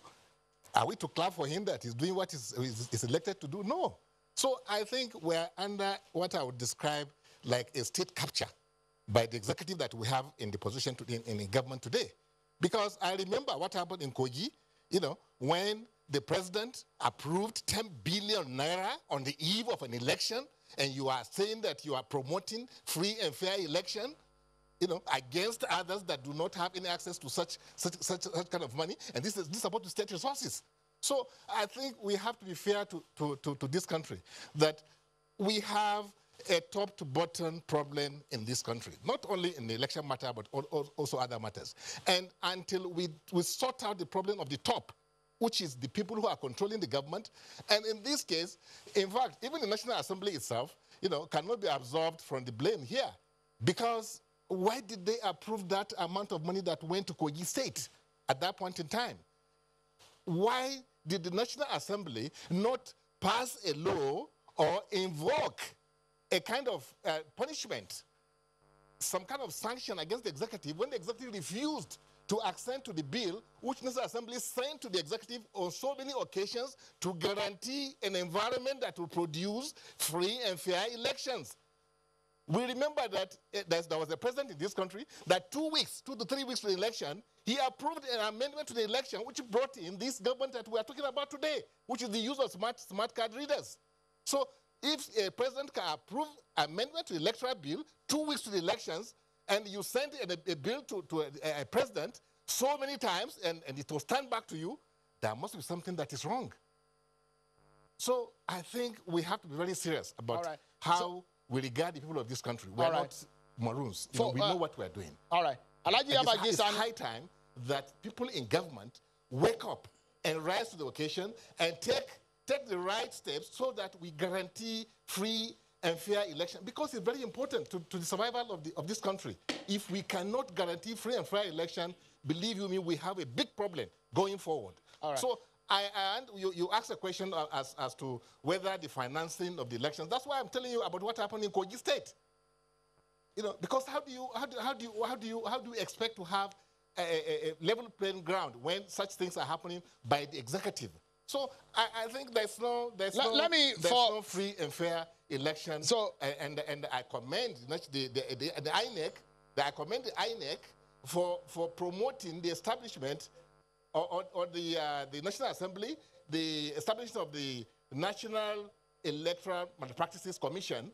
But before that, offenses are committed because the ground norms are so loose.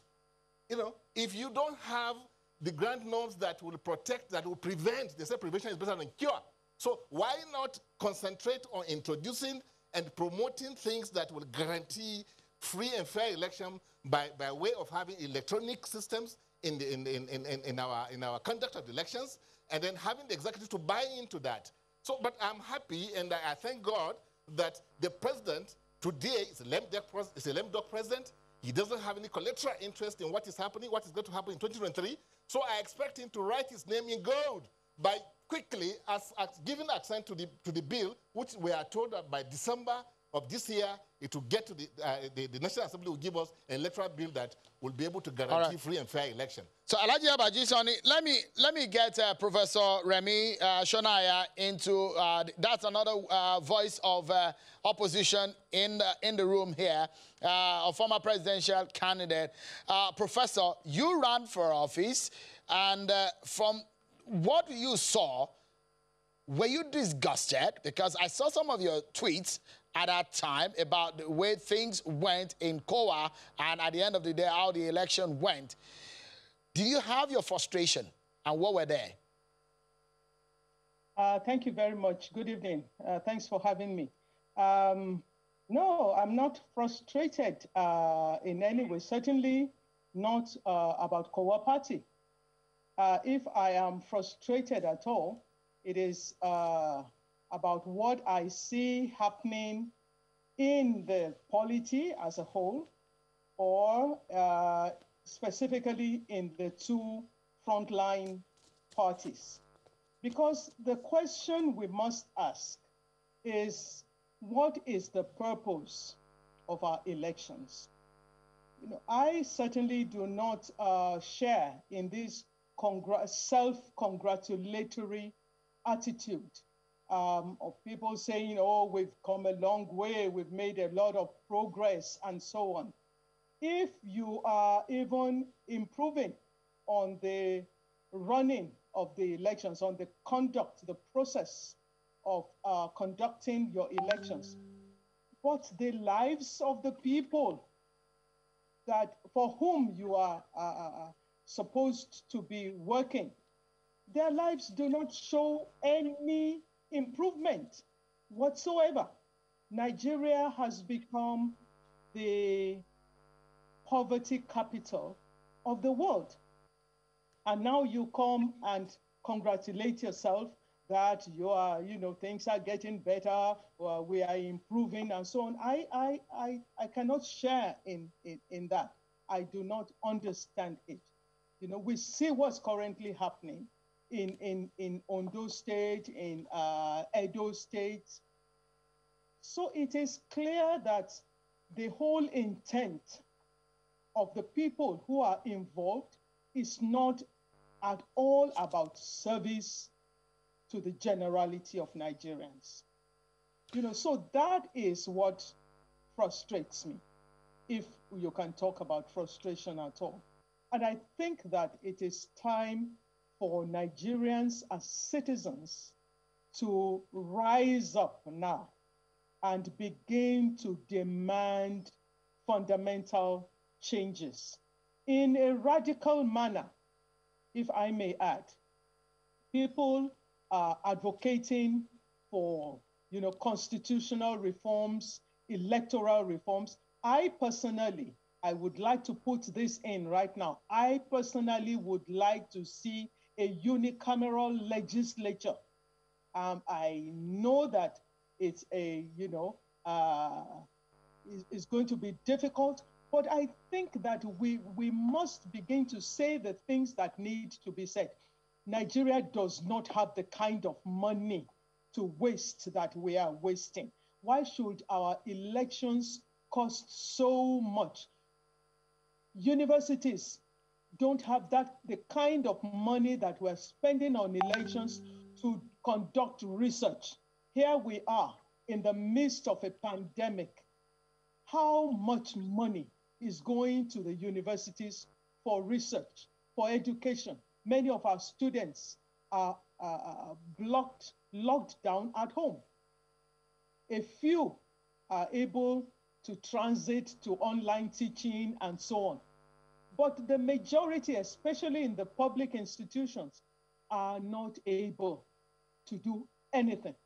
All right, Prof, let's bring in, yeah, okay. So let me quickly. It's clear what we need to spend our money on. Okay. It's very clear.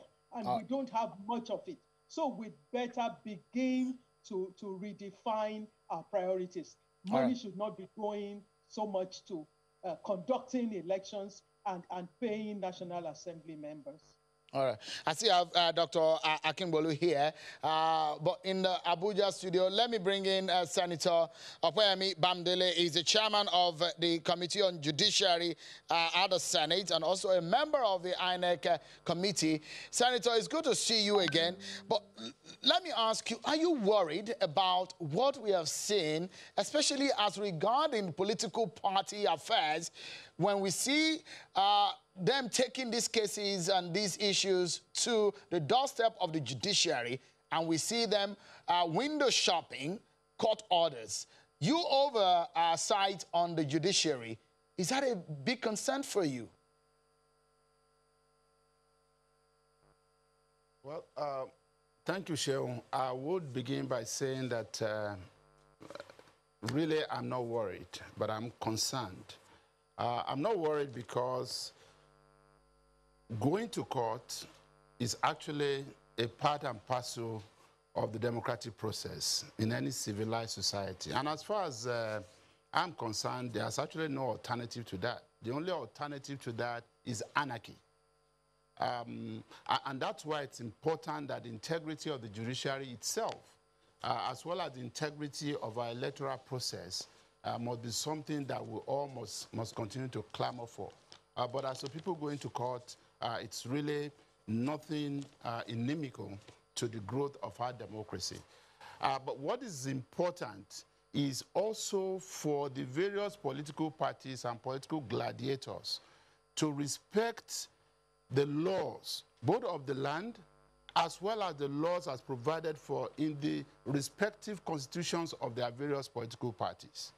If, for instance, your party constitution says before you go to court to institute a suit, you must avail yourself with internal conflict resolution mechanism within the party before your case or your matter becomes ripe for adjudication.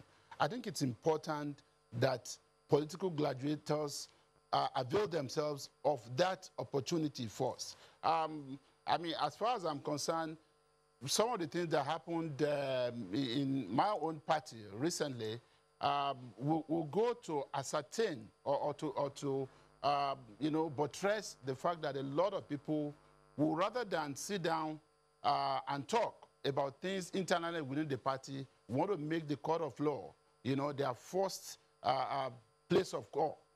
And as far as I'm concerned, the decision taken by the leadership of the party and other, regardless of what anybody will say, I mean, there are as many opinions as there are people. You never will get the same opinion. But that decision a few days ago saved the judiciary from a potential embarrassment and loss of integrity, which could have been better prevented or protected if people would respect the constitution of their own party. But basically, I just want to emphasize that the court process will continue to be there for politicians or political gladiators other members of the various other sectors of the Nigerian society Senator, to explore. What a lot of people have picked holes at is the Court of Coordinate Jurisdiction giving similar orders or different orders on a particular matter. As a lawyer and as the chair of the Judiciary Committee, that is what a lot of people are saying and asking. Are you concerned about that, and what are you probably going to do so we don't see these kind of things happen again? Well, Seun, what is going on here right now is a part of the process of trying to ensure that it's not business as usual. And it's also trying to ensure that, again, it's not going to be a highway to nowhere. The town hall meeting that is going on is also further providing a platform for stakeholders from the various sectors to come together. A lot had been said about attempts, you know, before now to really pass the electoral bill into law, the amendment bill into law. And I know part of the reasons it did not work was because enough work was not done to bring stakeholders together. Those who would say executive arm of government never initiated an electoral bill, my own response to that would be that they didn't have to. It could have come from any sector, either from within the political class or from INEC itself or from the civil society. Or, I mean, it will come as a private member bill on the floor of the parliament. The reason we have a parliament anywhere in the world is because laws will always need to be amended based on day-to-day realities of our situations. Otherwise, we don't even need a parliament. So, and it is not necessarily for the executive to sponsor an executive bill. Senator, but when there's a bill on the floor of the House, again, there's a procedure that will ensure an inclusive participation on the part of various stakeholders. The electoral amendment bill that we're talking about, trying to pass into law now for the third time, will soon be coming up for public hearing. And it will be another opportunity for Nigerians to come together, different stakeholders to come together and discuss this.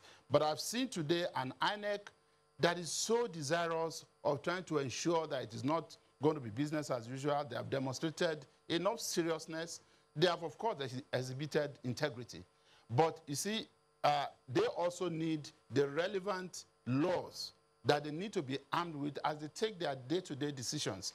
Part of the reason Mr. President refused to sign the electoral amendment bill was because some clauses within the Constitution, for instance, were deemed to have taken over the duties of INEC with respect to the constitutional authority of INEC to determine the date and venue for our elections.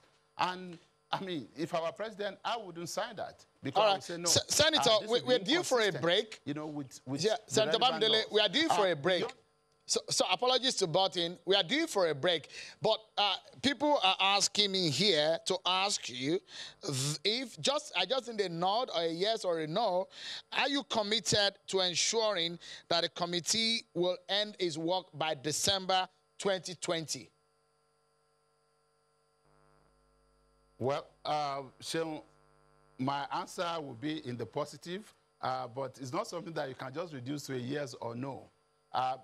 Passing the electoral bill, the electoral amendment bill, was one of the priorities we set for ourselves for this year, and we remain committed to that.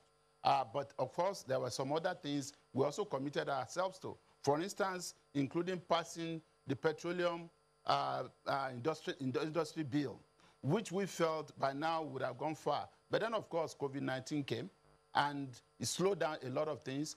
But if there's one thing that I will tell you we are determined to ensure that we finish before the end of the year, it is passing the Electoral Act Amendment Bill. All right. So it's a good time for us to take our next break on the program. But don't forget, when we come back, I will allow the Attorney General of the Federation to speak to this. The President, Muhammadu Buhari, constituted an electoral reform committee headed by Senator Ken Inamani, a former Senate president. What becomes of that kind of report? And what should INEC be looking forward to? Can INEC cancel a party candidate because of disqualification, because of qualification? So we'll talk more about those issues when we come back from this break, everyone. Join us again. Thank you so much, everyone, for staying with us on this fixed Nigerian elections town hall, put together by Yiaga Africa, alongside the EU and ECES. At the center of it is Channels Television, a collaborator in all of these, and our eyes on how we can get Nigerian elections better. So let's get back to the conversation. But first, it's been 17 days of fierce competition for the fixed elections NG video contest. Power and diverse voices sharing their views on how we can reform Nigeria's electoral process from across generations. The old, the young, and the very young, across geopolitical zones, women, men, and persons living with disability. Nigerians speaking with one voice and making one demand. Now is the time to fix our elections for the better. Hundreds of videos, emails, and message 14 winning videos, but above all, Nigerians winning together. Congratulations to all the winners, and a bigger congratulations to Nigerians who share their videos and will remain committed to the demand for electoral reform. Top 3 winners of the Samsung S20 Plus, S20 Ultra series are 1. Tutu Habib is a winner, Samuel Chuku, a winner also, and Umar Farouk, a winner. Others include Mafeni Robeme, School Sanders, Hafsat Abubakar, Goskind Ifeanyi, Last Prophet, Ediagbo Obozoka, Salman Ajibola, Dr. Muiz Banire, Zeved Aroyale, Dr. Emmanuel Biri, and Samaj James. They each get free 10 gigabyte internet data bundles. Thank you so much for participating. And let us show you some of the polls which we engage you and we were asking you. One of these is the fact that we said, which of these functions should be removed from INEC? Some of the options are voter registration, regulation of parties, constituency creation, prosecuting offenders. This is how you have voted. Also, we asked that, in your opinion, what can Nigeria do to increase voter turnout for elections? And these are some of your responses. Online voter registration, increased security, voting from any location, hold all elections one day. Thank you so much for your participation there. Let's get back to our Abuja studio. Let me get Mr. Ezenwa Nwago. He's the Executive Director of Partners for Electoral Reforms. Mr. Nwago, for you, is the manner in which political parties are run in terms of what is spent for elections and how INEC manages all of that satisfactory to you?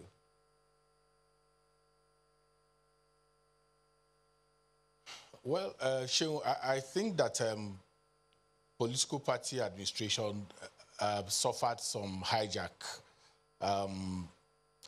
from 1999 to about 2003, when President Olusegun Obasanjo was the president of the country, when he began to meddle directly in the affairs of how political parties organize, and that weakened internal party democracy, in the sense that the organs of the political party were not allowed to actually function, and imposed a new lexicon in party administration by appropriating to himself the leader of the party.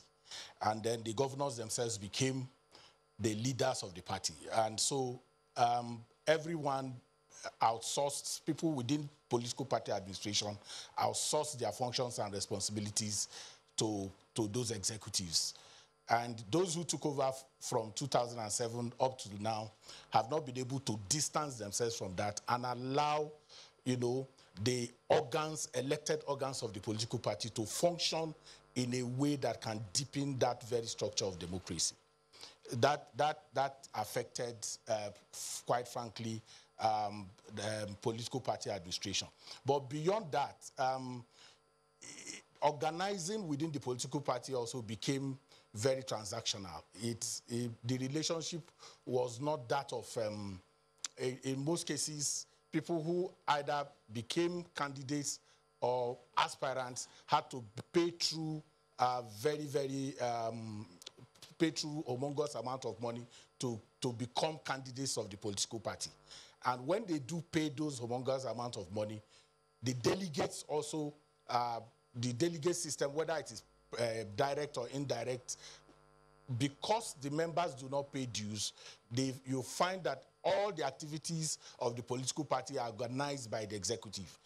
If there is going to be a convention, in most cases, you find out that the vehicles to transport the people to the venue of the congresses or the conventions are provided by people in the executive.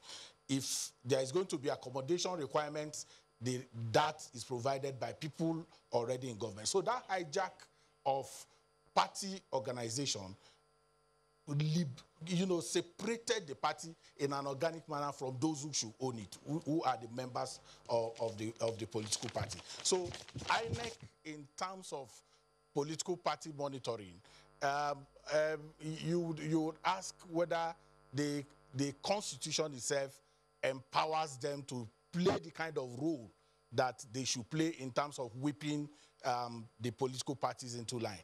For instance, the audited accounts of most of the political parties, if you ask for them, if you ask INEC whether many of them have submitted those audited accounts, they may be in a situation where INEC does not have those reports, because the political parties will not do so. And if they don't, what will INEC do? Are there sanctions within the framework of whether INEC guidelines or the Constitution that allows INEC to wield the big stick? That's not going to happen. When political parties organize congresses, INEC monitors, but after monitoring, what do you do with what you have monitored? Can you sanction them? When they field candidates, inappropriate candidates, can you disqualify those candidates? So there are lacunas within the law that already makes it difficult for INEC to play the real oversight responsibilities that they should play on those political parties. But more importantly is to address the question of ownership of the political parties. The people are completely absent in how their political parties are run. Most of the time, you can see that from what has happened in the last few days with the dominant political parties.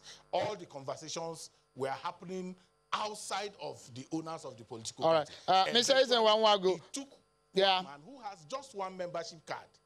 Just one membership card is what he has, to be the one to resolve the problem that, first and foremost, the National Executive Committee of the party could not resolve, the Board of Trustees could not resolve, the disciplinary committee of those parties could not even deal with those issues. Mr. Nwagu, let's quickly round up this session, because we have yet another interesting session before we end the town hall tonight.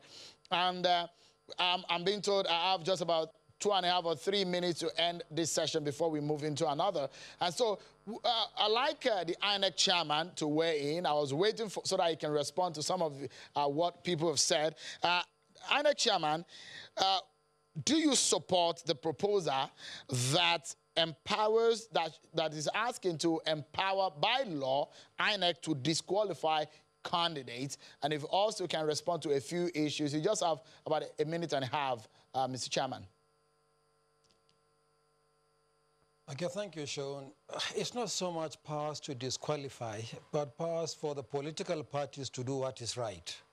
You don't have to all the time police the political parties. But you started this program by referring to the number of cases in court arising from the 2019 general elections.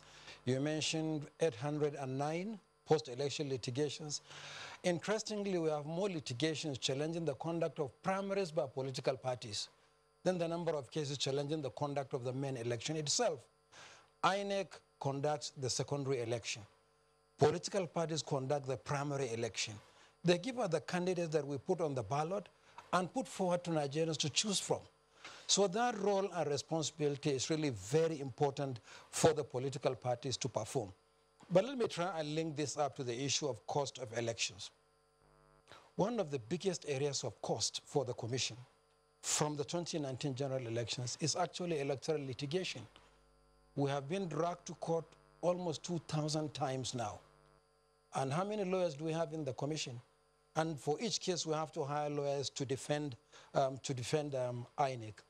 Not only that, some of the cases were actually not intended by those who filed them to be prosecuted diligently. Out of the 809 cases you mentioned, 309 cases you mentioned, 809 cases you mentioned post-election.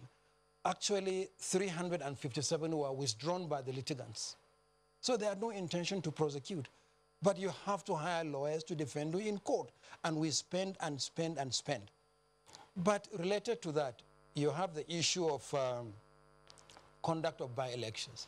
Elections are not simply costly because we conduct the general elections. Elections are also costly because we conduct by-elections. For instance, as we speak, we have 14 by-elections outstanding, including 6 senatorial districts. 6 senatorial districts are the equivalent of 2 governorship elections because you have 2 or 3 senatorial districts per state. And we spend and spend and spend in the conduct of these elections. I hope that as part of the reform that we need to introduce in this country, attention will focus on the conduct of by-elections. Finally, for me, from Sean, I don't know whether I'll have another opportunity to say this. While we appreciate the lawmakers and all those responsible for ensuring that we reform our electoral process, particularly the electoral legal framework, let me say that from our experience as a commission, we realize that, yes, we need electoral reforms, we need legal reforms, it's very important, but so much actually depends on what the commission makes of its own independence, rather than drawing essentially from statutory provisions. We'll continue to ensure that we do what we are supposed to do courageously. It requires a lot of courage to ensure that you achieve the kind of free, fair, and credible elections that we require. Let me also say this by way of conclusion. Something happened yesterday in the commission that greatly excited us. We have been deepening the use of technology, not only in management of the electoral process, but also managing the processes that lead to the election. For instance, we had all our stakeholder meetings virtually because obviously of the COVID-19 pandemic. But we also introduced the accreditation of observers online. The media will be accredited online. And we said that parties must also submit their nominations online. Recall that before the Kogi and Bielsa governorship elections, we had so many litigations simply because the process of submission was manual. We learned from the experience of what happened and insisted that all parties, all political parties, must file their nominations online. We created a dedicated portal for that. I was in the office yesterday, I was looking at the clock. By 13 minutes to 5, all the political parties had filed their nominations. We didn't even have to wait until the 6 p.m. All right. Including Engineer Yabagi's party, the ADP. So we need to go, Chairman, because of our time. We're going to quickly wrap up this segment. And let me thank you so much, Professor Mahmoud, for your thoughts there. The Attorney General, we just have about a minute for your final interventions before we go. But a lot of people want you to talk on this very report headed by Senator Ken Inamani. Is President Buhari thinking of making use of that report, which he constituted? We just have about a minute to wrap up. Indeed, the report has been in use. First, at a point when the report was submitted, we had cause to have extensive interaction with INEC for the purpose of building certain consensus relating to it. We had cause to as well engage the judiciary for the purpose of perhaps building certain consensus relating to it. And arising from those interactions, we had cause now to somehow put across for consideration of the National Assembly amendment and alterations to a constitutional amendment and alterations that has to do with election and electoral process. And as it is arising from our mutual and collective interaction and consensus building, we have succeeded in working with the National Assembly for the purpose of having in place an interface committee that now gives us an opportunity working with the National Assembly to see what consensus we can bring about as it relates to electoral reforms, among others. So it is indeed arising from that the National Assembly is now working towards the new electoral bill. But for the purpose of clarification of issues, 3 fundamental reasons were responsible for the failure on the part of the president to assent to the amendment to the Electoral Act. 1, arising from it, the powers of INEC as contained in the Constitution were substantially undermined by that bill as presented to the president. For example, the powers of INEC to fix dates for election, to exclusively determine the order of election, among others, were undermined. Secondly, arising from international conventions of which Nigeria is indeed a signatory, you are not expected as a nation to effect amendment to Electoral Act 6 months before the conduct of the election. And then thirdly, as well, election is a process that takes a longer period of time, a cycle of 4 years. And you are now seeking for for Electoral Act amendment 3 months before the election, thereby changing the goalpost when the game is already on. So these are some of the reasons or the circumstances that make it impossible and impracticable for the president to consider assent to the Electoral Act. Honorable Minister, just a moment. Please hold your thoughts because I'd like to keep you for just some more moments.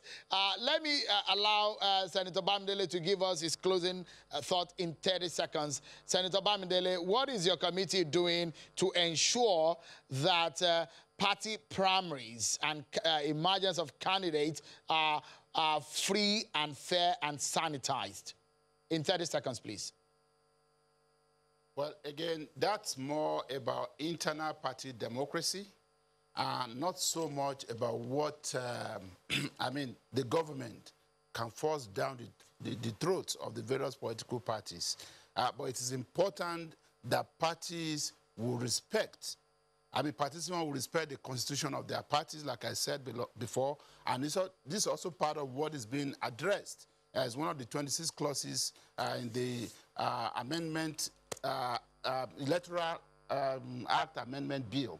And let me just say this in rounding up, and I know a lot of Nigerians are interested in what's going on. I do not see a repeat of what happened before by the time this bill is concluded and represented to Mr. President. All the stakeholders are on board here. This is INEC at the center stage.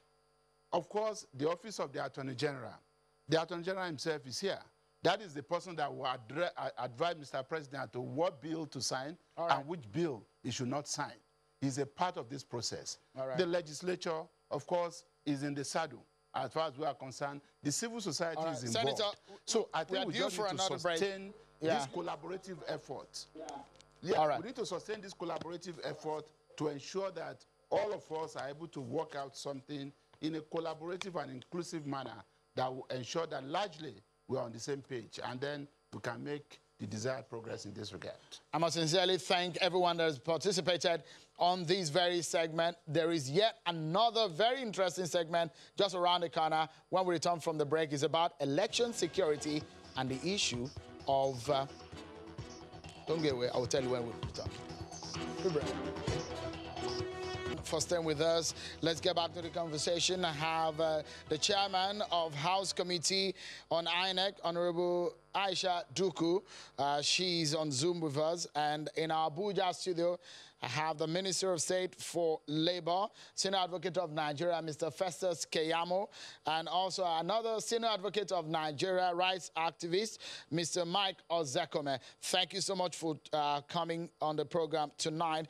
The Attorney General of the Federation is still with us. Before I come to Abuja studio, let's get some thoughts here in Lagos. Dr. Akin Akinbolu has since been with us. Doc, you've been listening to some of these conversations. Your mainstream or your area of expertise is how the issues of media, isn't it? And in all of this, what comes out to you? 2023 election is just a few years away, but we have Ondo and Edo election. Is there anything that comes out to you that we need to urgently work on? Yeah, a number of things. Thank you for this opportunity. A number of things.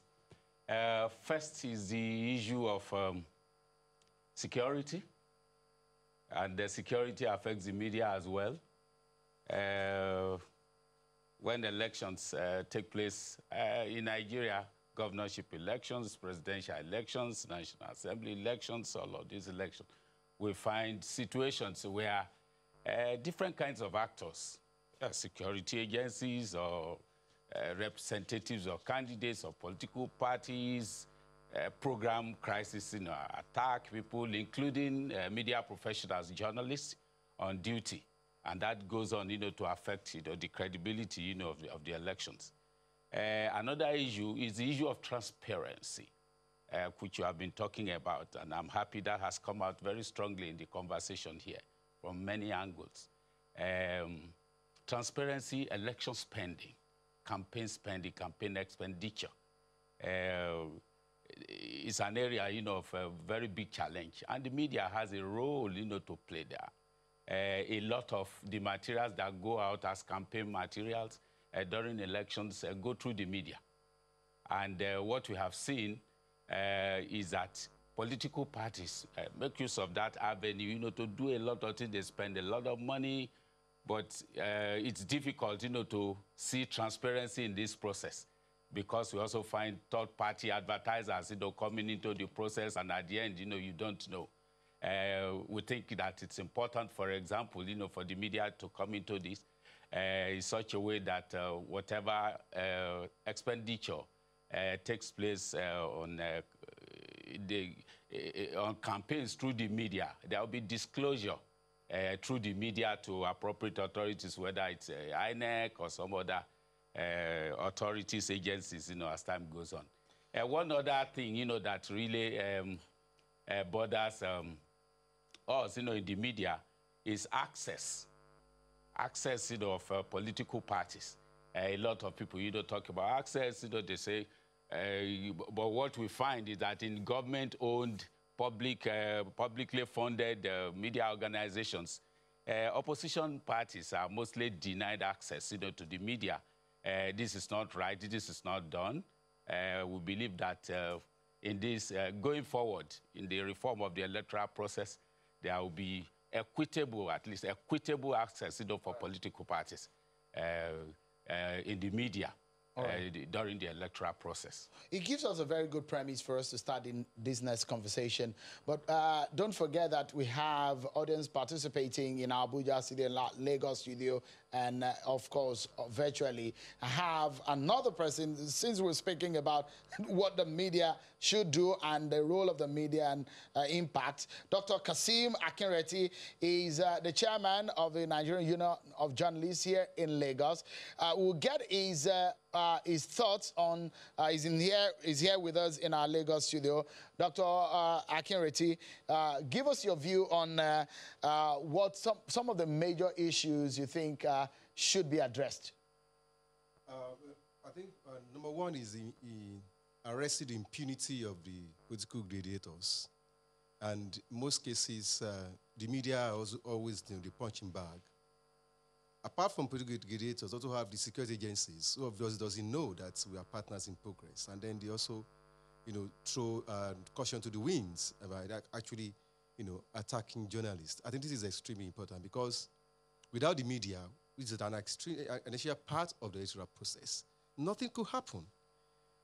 The other thing which is also important is how can the media be more empowered? How do people respect the media opinion in terms of, if there are infractions by the political parties or even the electoral empire, how do you trust the judgment of a journalist? For example, if journalists have done investigation about certain infractions against maybe electoral laws of the country, against some party officials, and we're putting this to the fore, the actors, do they respect it? And of what effect will it be? So, but in the situation where you have culture of impunity, everybody believes that they're going to go scot-free. Those who have been arrested, for example, media has been able to show, to give evidence of infractions during elections. So did the police arrest those people? What has happened to them? All right. So these are the issues that I think will affect elections if care is not taken. Dr. Akinreti, thank you for your thought there. So let's take some of these issues up. And also I know that Mr. Benson Olugbo of the CLEEN Foundation has since joined us from our Abuja studio. And also I can see Honorable Aisha Duku there. It's good to see you, Honorable. Let's begin this conversation on electoral justice and security. A major concern, Honorable, and your committee, what are you doing in that respect? We saw what happened in Kogi State. We saw what happened in Bayelsa State. When people think that their lives are not secured, people are being maimed, killed, properties destroyed in the name of election.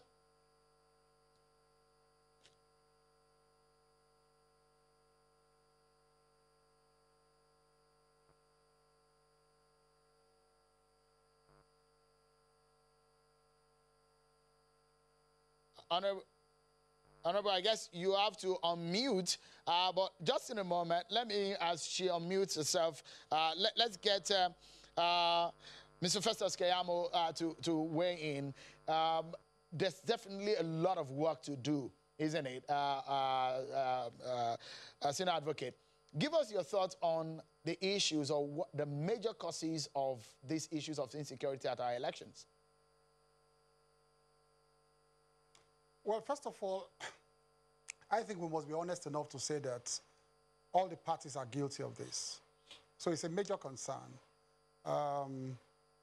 We have had rising cases of insecurity, violence, and then, of course, the electoral process is mad when people cannot vote in an atmosphere that is devoid of violence.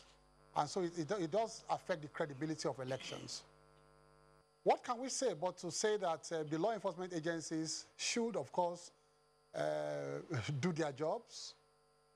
Because this has been with us since 1960, and we keep talking about it over and over and over again, and it's not going away tomorrow.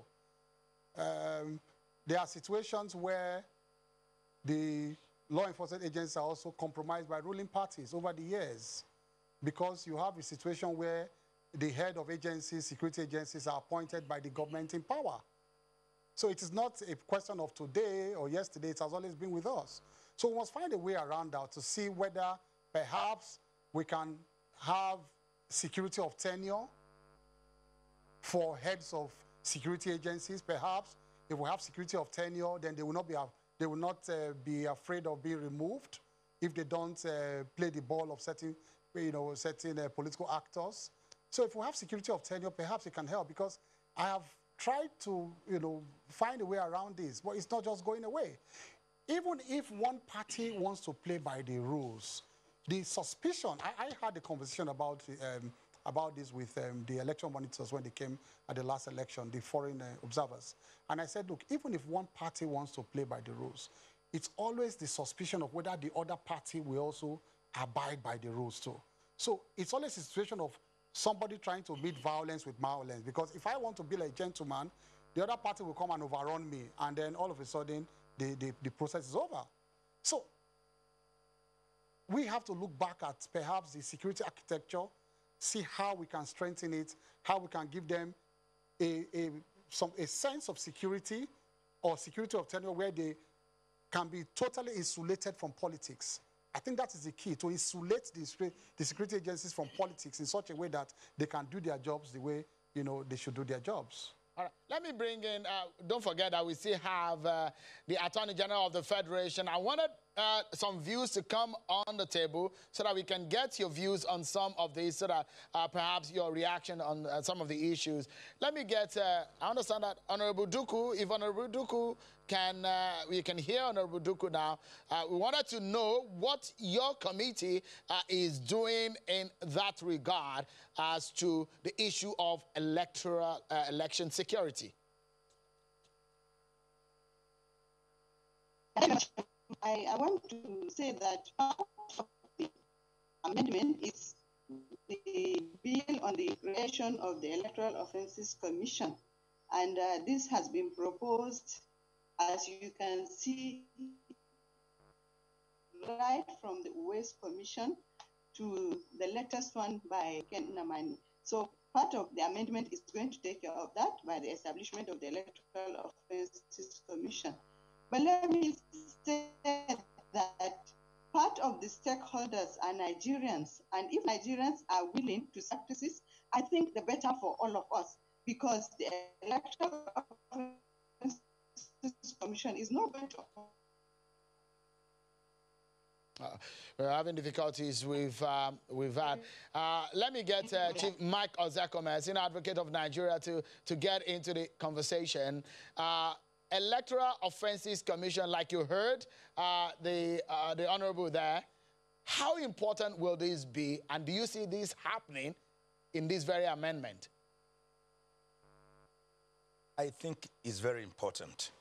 The reason we continue to have what you call recidivism, a process where you commit a crime, you are punished, you come back to it, is because you feel that no harm awaits you at the end of the day. If you are in one of these advanced countries, you know that to beat traffic, they may not necessarily arrest you there, but by the time you get home the following day, there'll be a ticket waiting for you. By the time you pay like that 2 times, next time, a pole away from a traffic light, you're already stopping.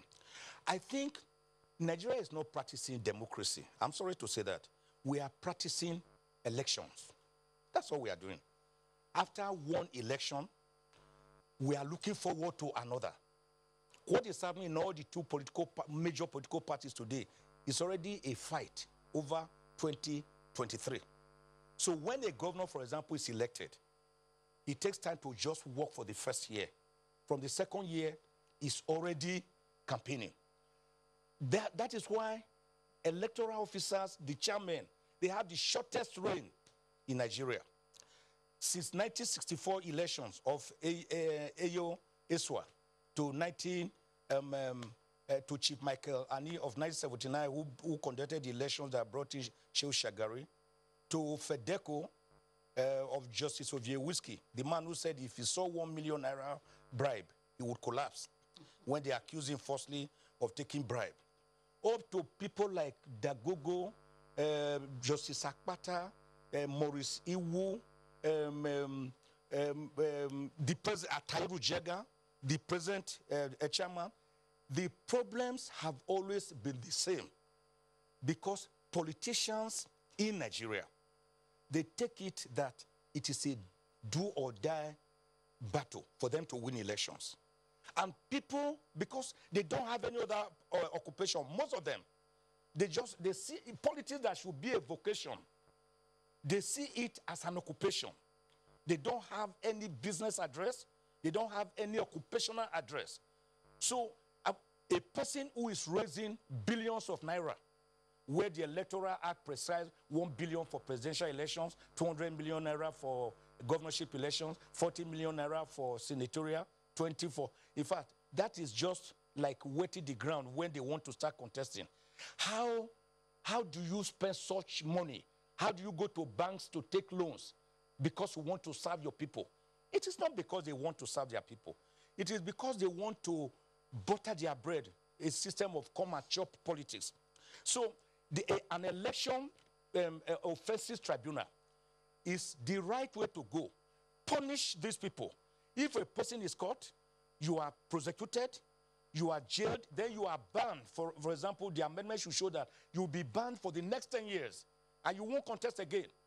With that stigma on you, others will begin to take you and know that it is dangerous to be corrupt with election. They arm their followers and they arm them with guns, with machetes to go and do. Meanwhile, their children are abroad in the best Ivy Leagues, some of them having palaces all over the world. But they call the Frantz Fanons wretched of the earth, the hoi polloi, to come to the street and carry guns to kill each other, and then they run away. Once they begin to make examples of these people, then they will know that the game is over. I think for as long as we leave them, they will continue to come back. All right. It's recidivism. So let's get Mr. Benson Olugbo of CLEEN Foundation. Before elections, CLEEN Foundation will come up and give views on the yellow spots, the red spots for elections. This time around, what are your findings, the findings of your organization on the major causes of electoral violence? Thank you, Shegun. The causes of electoral violence, they've not really changed. It's still politicians. I think they are the worst culprits. Politicians are the bad news of politics in Nigeria. Because they talks, they cause problems, they use money to buy. You know, what is actually happening now is injunction. Everybody, there's a cartoon I saw that you can go anywhere and procure injunction. So the key problem we have in our electoral process, and that is a key driver of violence in Nigeria, is politicians. Then after that, you see that they talks, they use money to corrupt judges. I mean, there's also that problem of internal party democracy. And of course, we see it everywhere, that internal party democracy is actually one of the problems that is also causing problems. And then there's the issue of cultism and also drug abuse. These are issues that we need to deal with because they have ways of fomenting trouble. And if you look at critically at what causes all these things, it's also the appetite for politicians to capture power by all means possible. And that is actually a key driver of violence in Nigeria, that an average Nigerian politician wants to do anything humanly possible to capture power. And I agree with what has been said here, that the interest is not really to serve. Because if the interest is to serve, why will we procure arms? Why will we kill Nigerians? Because we want to rule. Why will we go to that extent of causing mayhem, of kidnapping, of killing, of using thugs at all venues and every places to cause problems? In fact, they also corrupt security agencies. We have noticed even in some of our reports that security agencies said, we want to do this thing normally. But sometimes they don't have welfare. The normal welfare that security agencies should have when they go on election duty, they don't have it. So they are left at the whims and caprices of politicians who also bring brown envelopes to corrupt them. So at the fulcrum, at the center of our problem, our electoral management in Nigeria is politicians. And I think we need to deal with it essentially. So before I get the view of the Attorney General to react to some of these issues, because it will come on your table at some point, AGF, on how we can get these things fixed. Let me get Mr. Festus Okoye, National Commissioner with INEC. You perhaps have been, INEC at some point told Nigerians that we will not conduct elections if we do not know that elections are going to be secured. Has INEC been able to find a way out, a fix for this problem that you have identified, election security or insecurity as the case may be?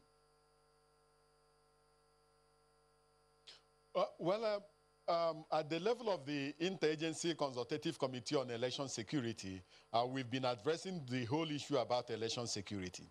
And you know also that Section 26 of the Electoral Act empowers the Commission not to proceed with any election if we perceive that there may likely be breakdown of law and order or likelihood of breakdown of law and order. What is important here is that in every election, for instance, during the 2019 elections, the commission deployed almost 1 million ad hoc staff to go and conduct this election. And some of these ad hoc staff are students of federal tertiary institutions, some are UCO members serving the nation. And I don't think that any electoral commission, worth its salt, will deploy young men and women to go and die. So to that particular extent, we've made it very, very clear to the political parties and all the candidates that if the commission perceives that there may be the likelihood of breakdown of law and order, or they are going to unleash violence on some of our ad hoc staff, that we are not going to proceed with that particular election. So I think that going forward, the political parties and the candidates are learning the critical lessons, and they are aware that this particular commission is determined to protect the sanctity of the electoral process, and that if they unleash violence on ad hoc staff, or if they create an atmosphere of fear and anxiety in any electoral process, that we may not likely go ahead with that particular election. So I think that we are determined and we have the courage to put through it, and the political parties are aware that we are not going to that we are not going to tolerate a situation where violence will be unleashed on ad hoc staff.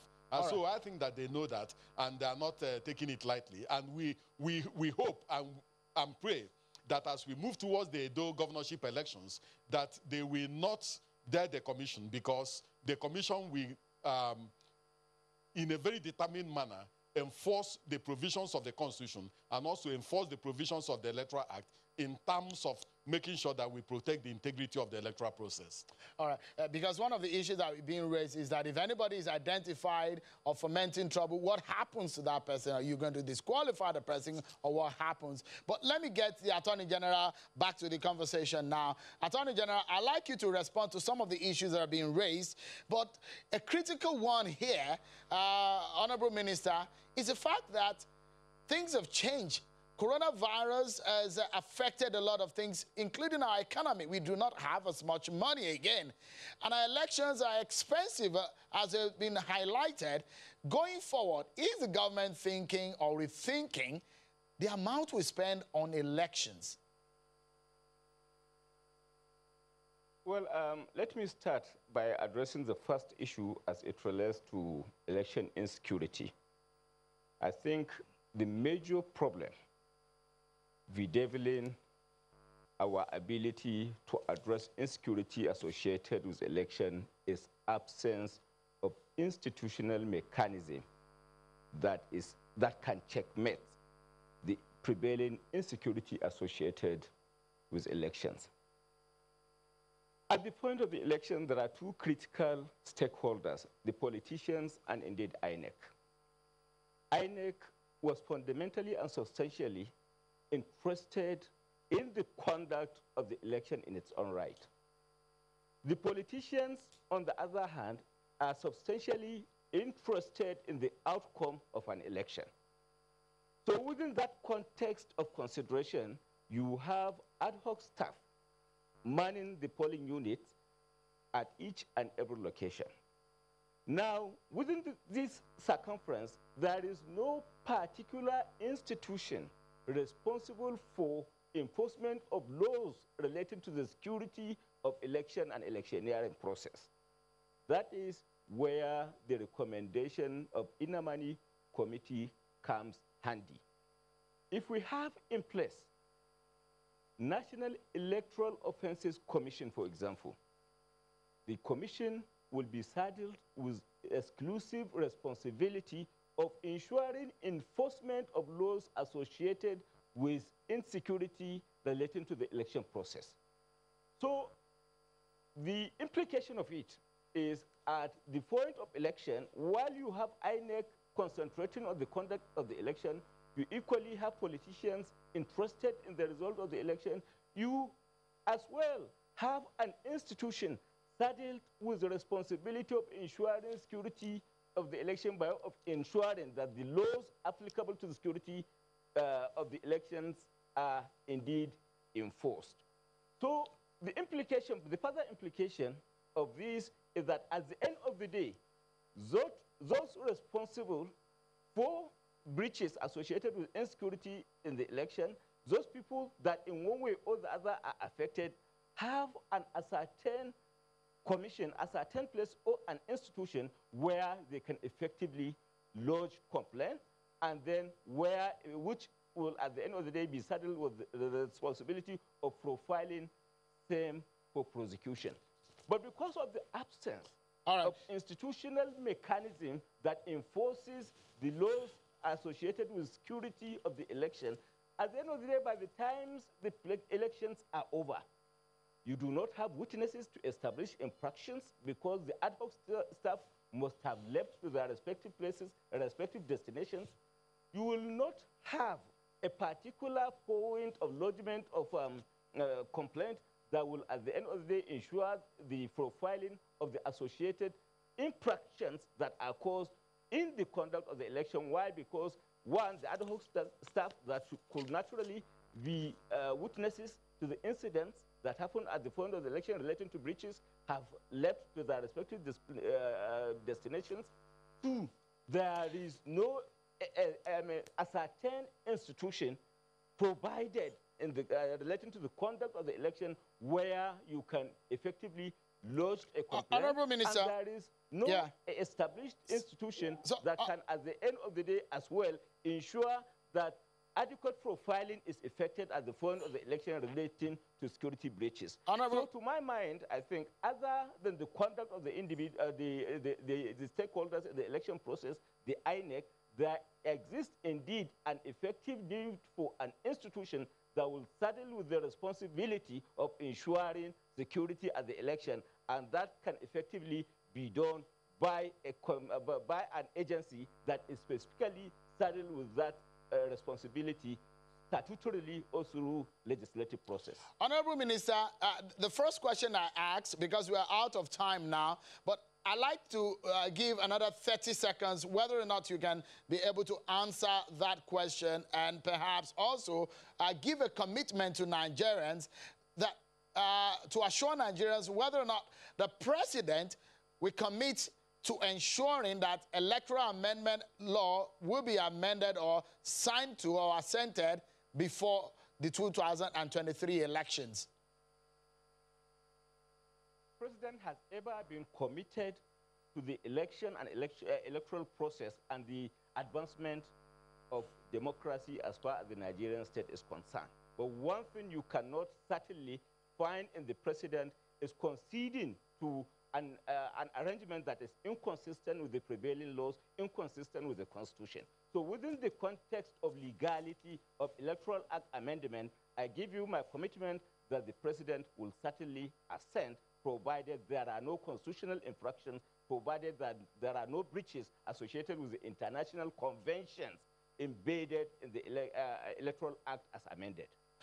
So let's get the two senior advocates of the senior advocate of Nigeria that are in Abuja studio back into the conversation and get their final views on the issues of electoral justice and security in Nigeria.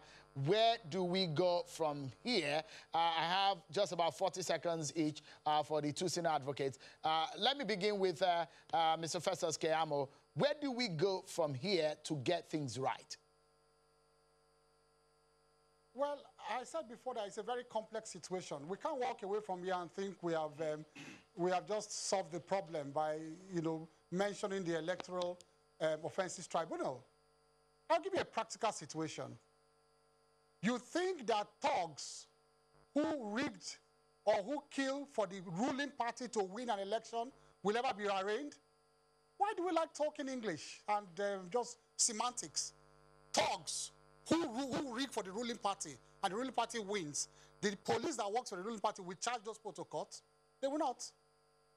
So we are far away from the problems. I do not subscribe that is just the single solution, file Electoral Offences Tribunal. This is the law I practice in this country. I know the politics behind charging people to court. It is not as easy as that. We are still back to finding a solution to that problem. So what in one statement, Mr. Keyamo, what is the solution? Solution, I said, is to make sure that those law enforcement agencies that should charge them to court, they are insulated from politics in such a way that the CEO, the president, cannot remove them at will. let them do their work. Mr. Chief Michael Zekome, do you agree with your colleague there? It goes beyond that. We should make politics very, very less attractive. Politics is too attractive now. It's mercantilistic. It's just bizarre. That's just all. And then the second point is that we should make INEC truly, truly independent.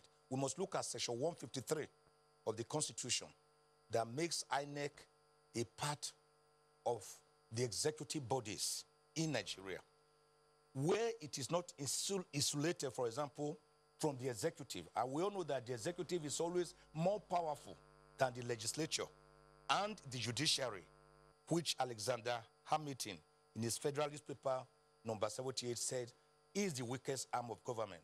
You must insulate INEC from the overbearing influence of the executive. Make, for example, the appointment of the INEC chairman to be by the NJC, then to be confirmed by 2/3 majority votes of the Senate. All right. So that when the chairman feels that he has tenure of office and that the executive is not breathing down his neck, he may be able to do his job. But as it is today, an INEC chairman can be removed, all right, with a snap of the finger. Chief Michael Zekome, thank you so much for the thought there.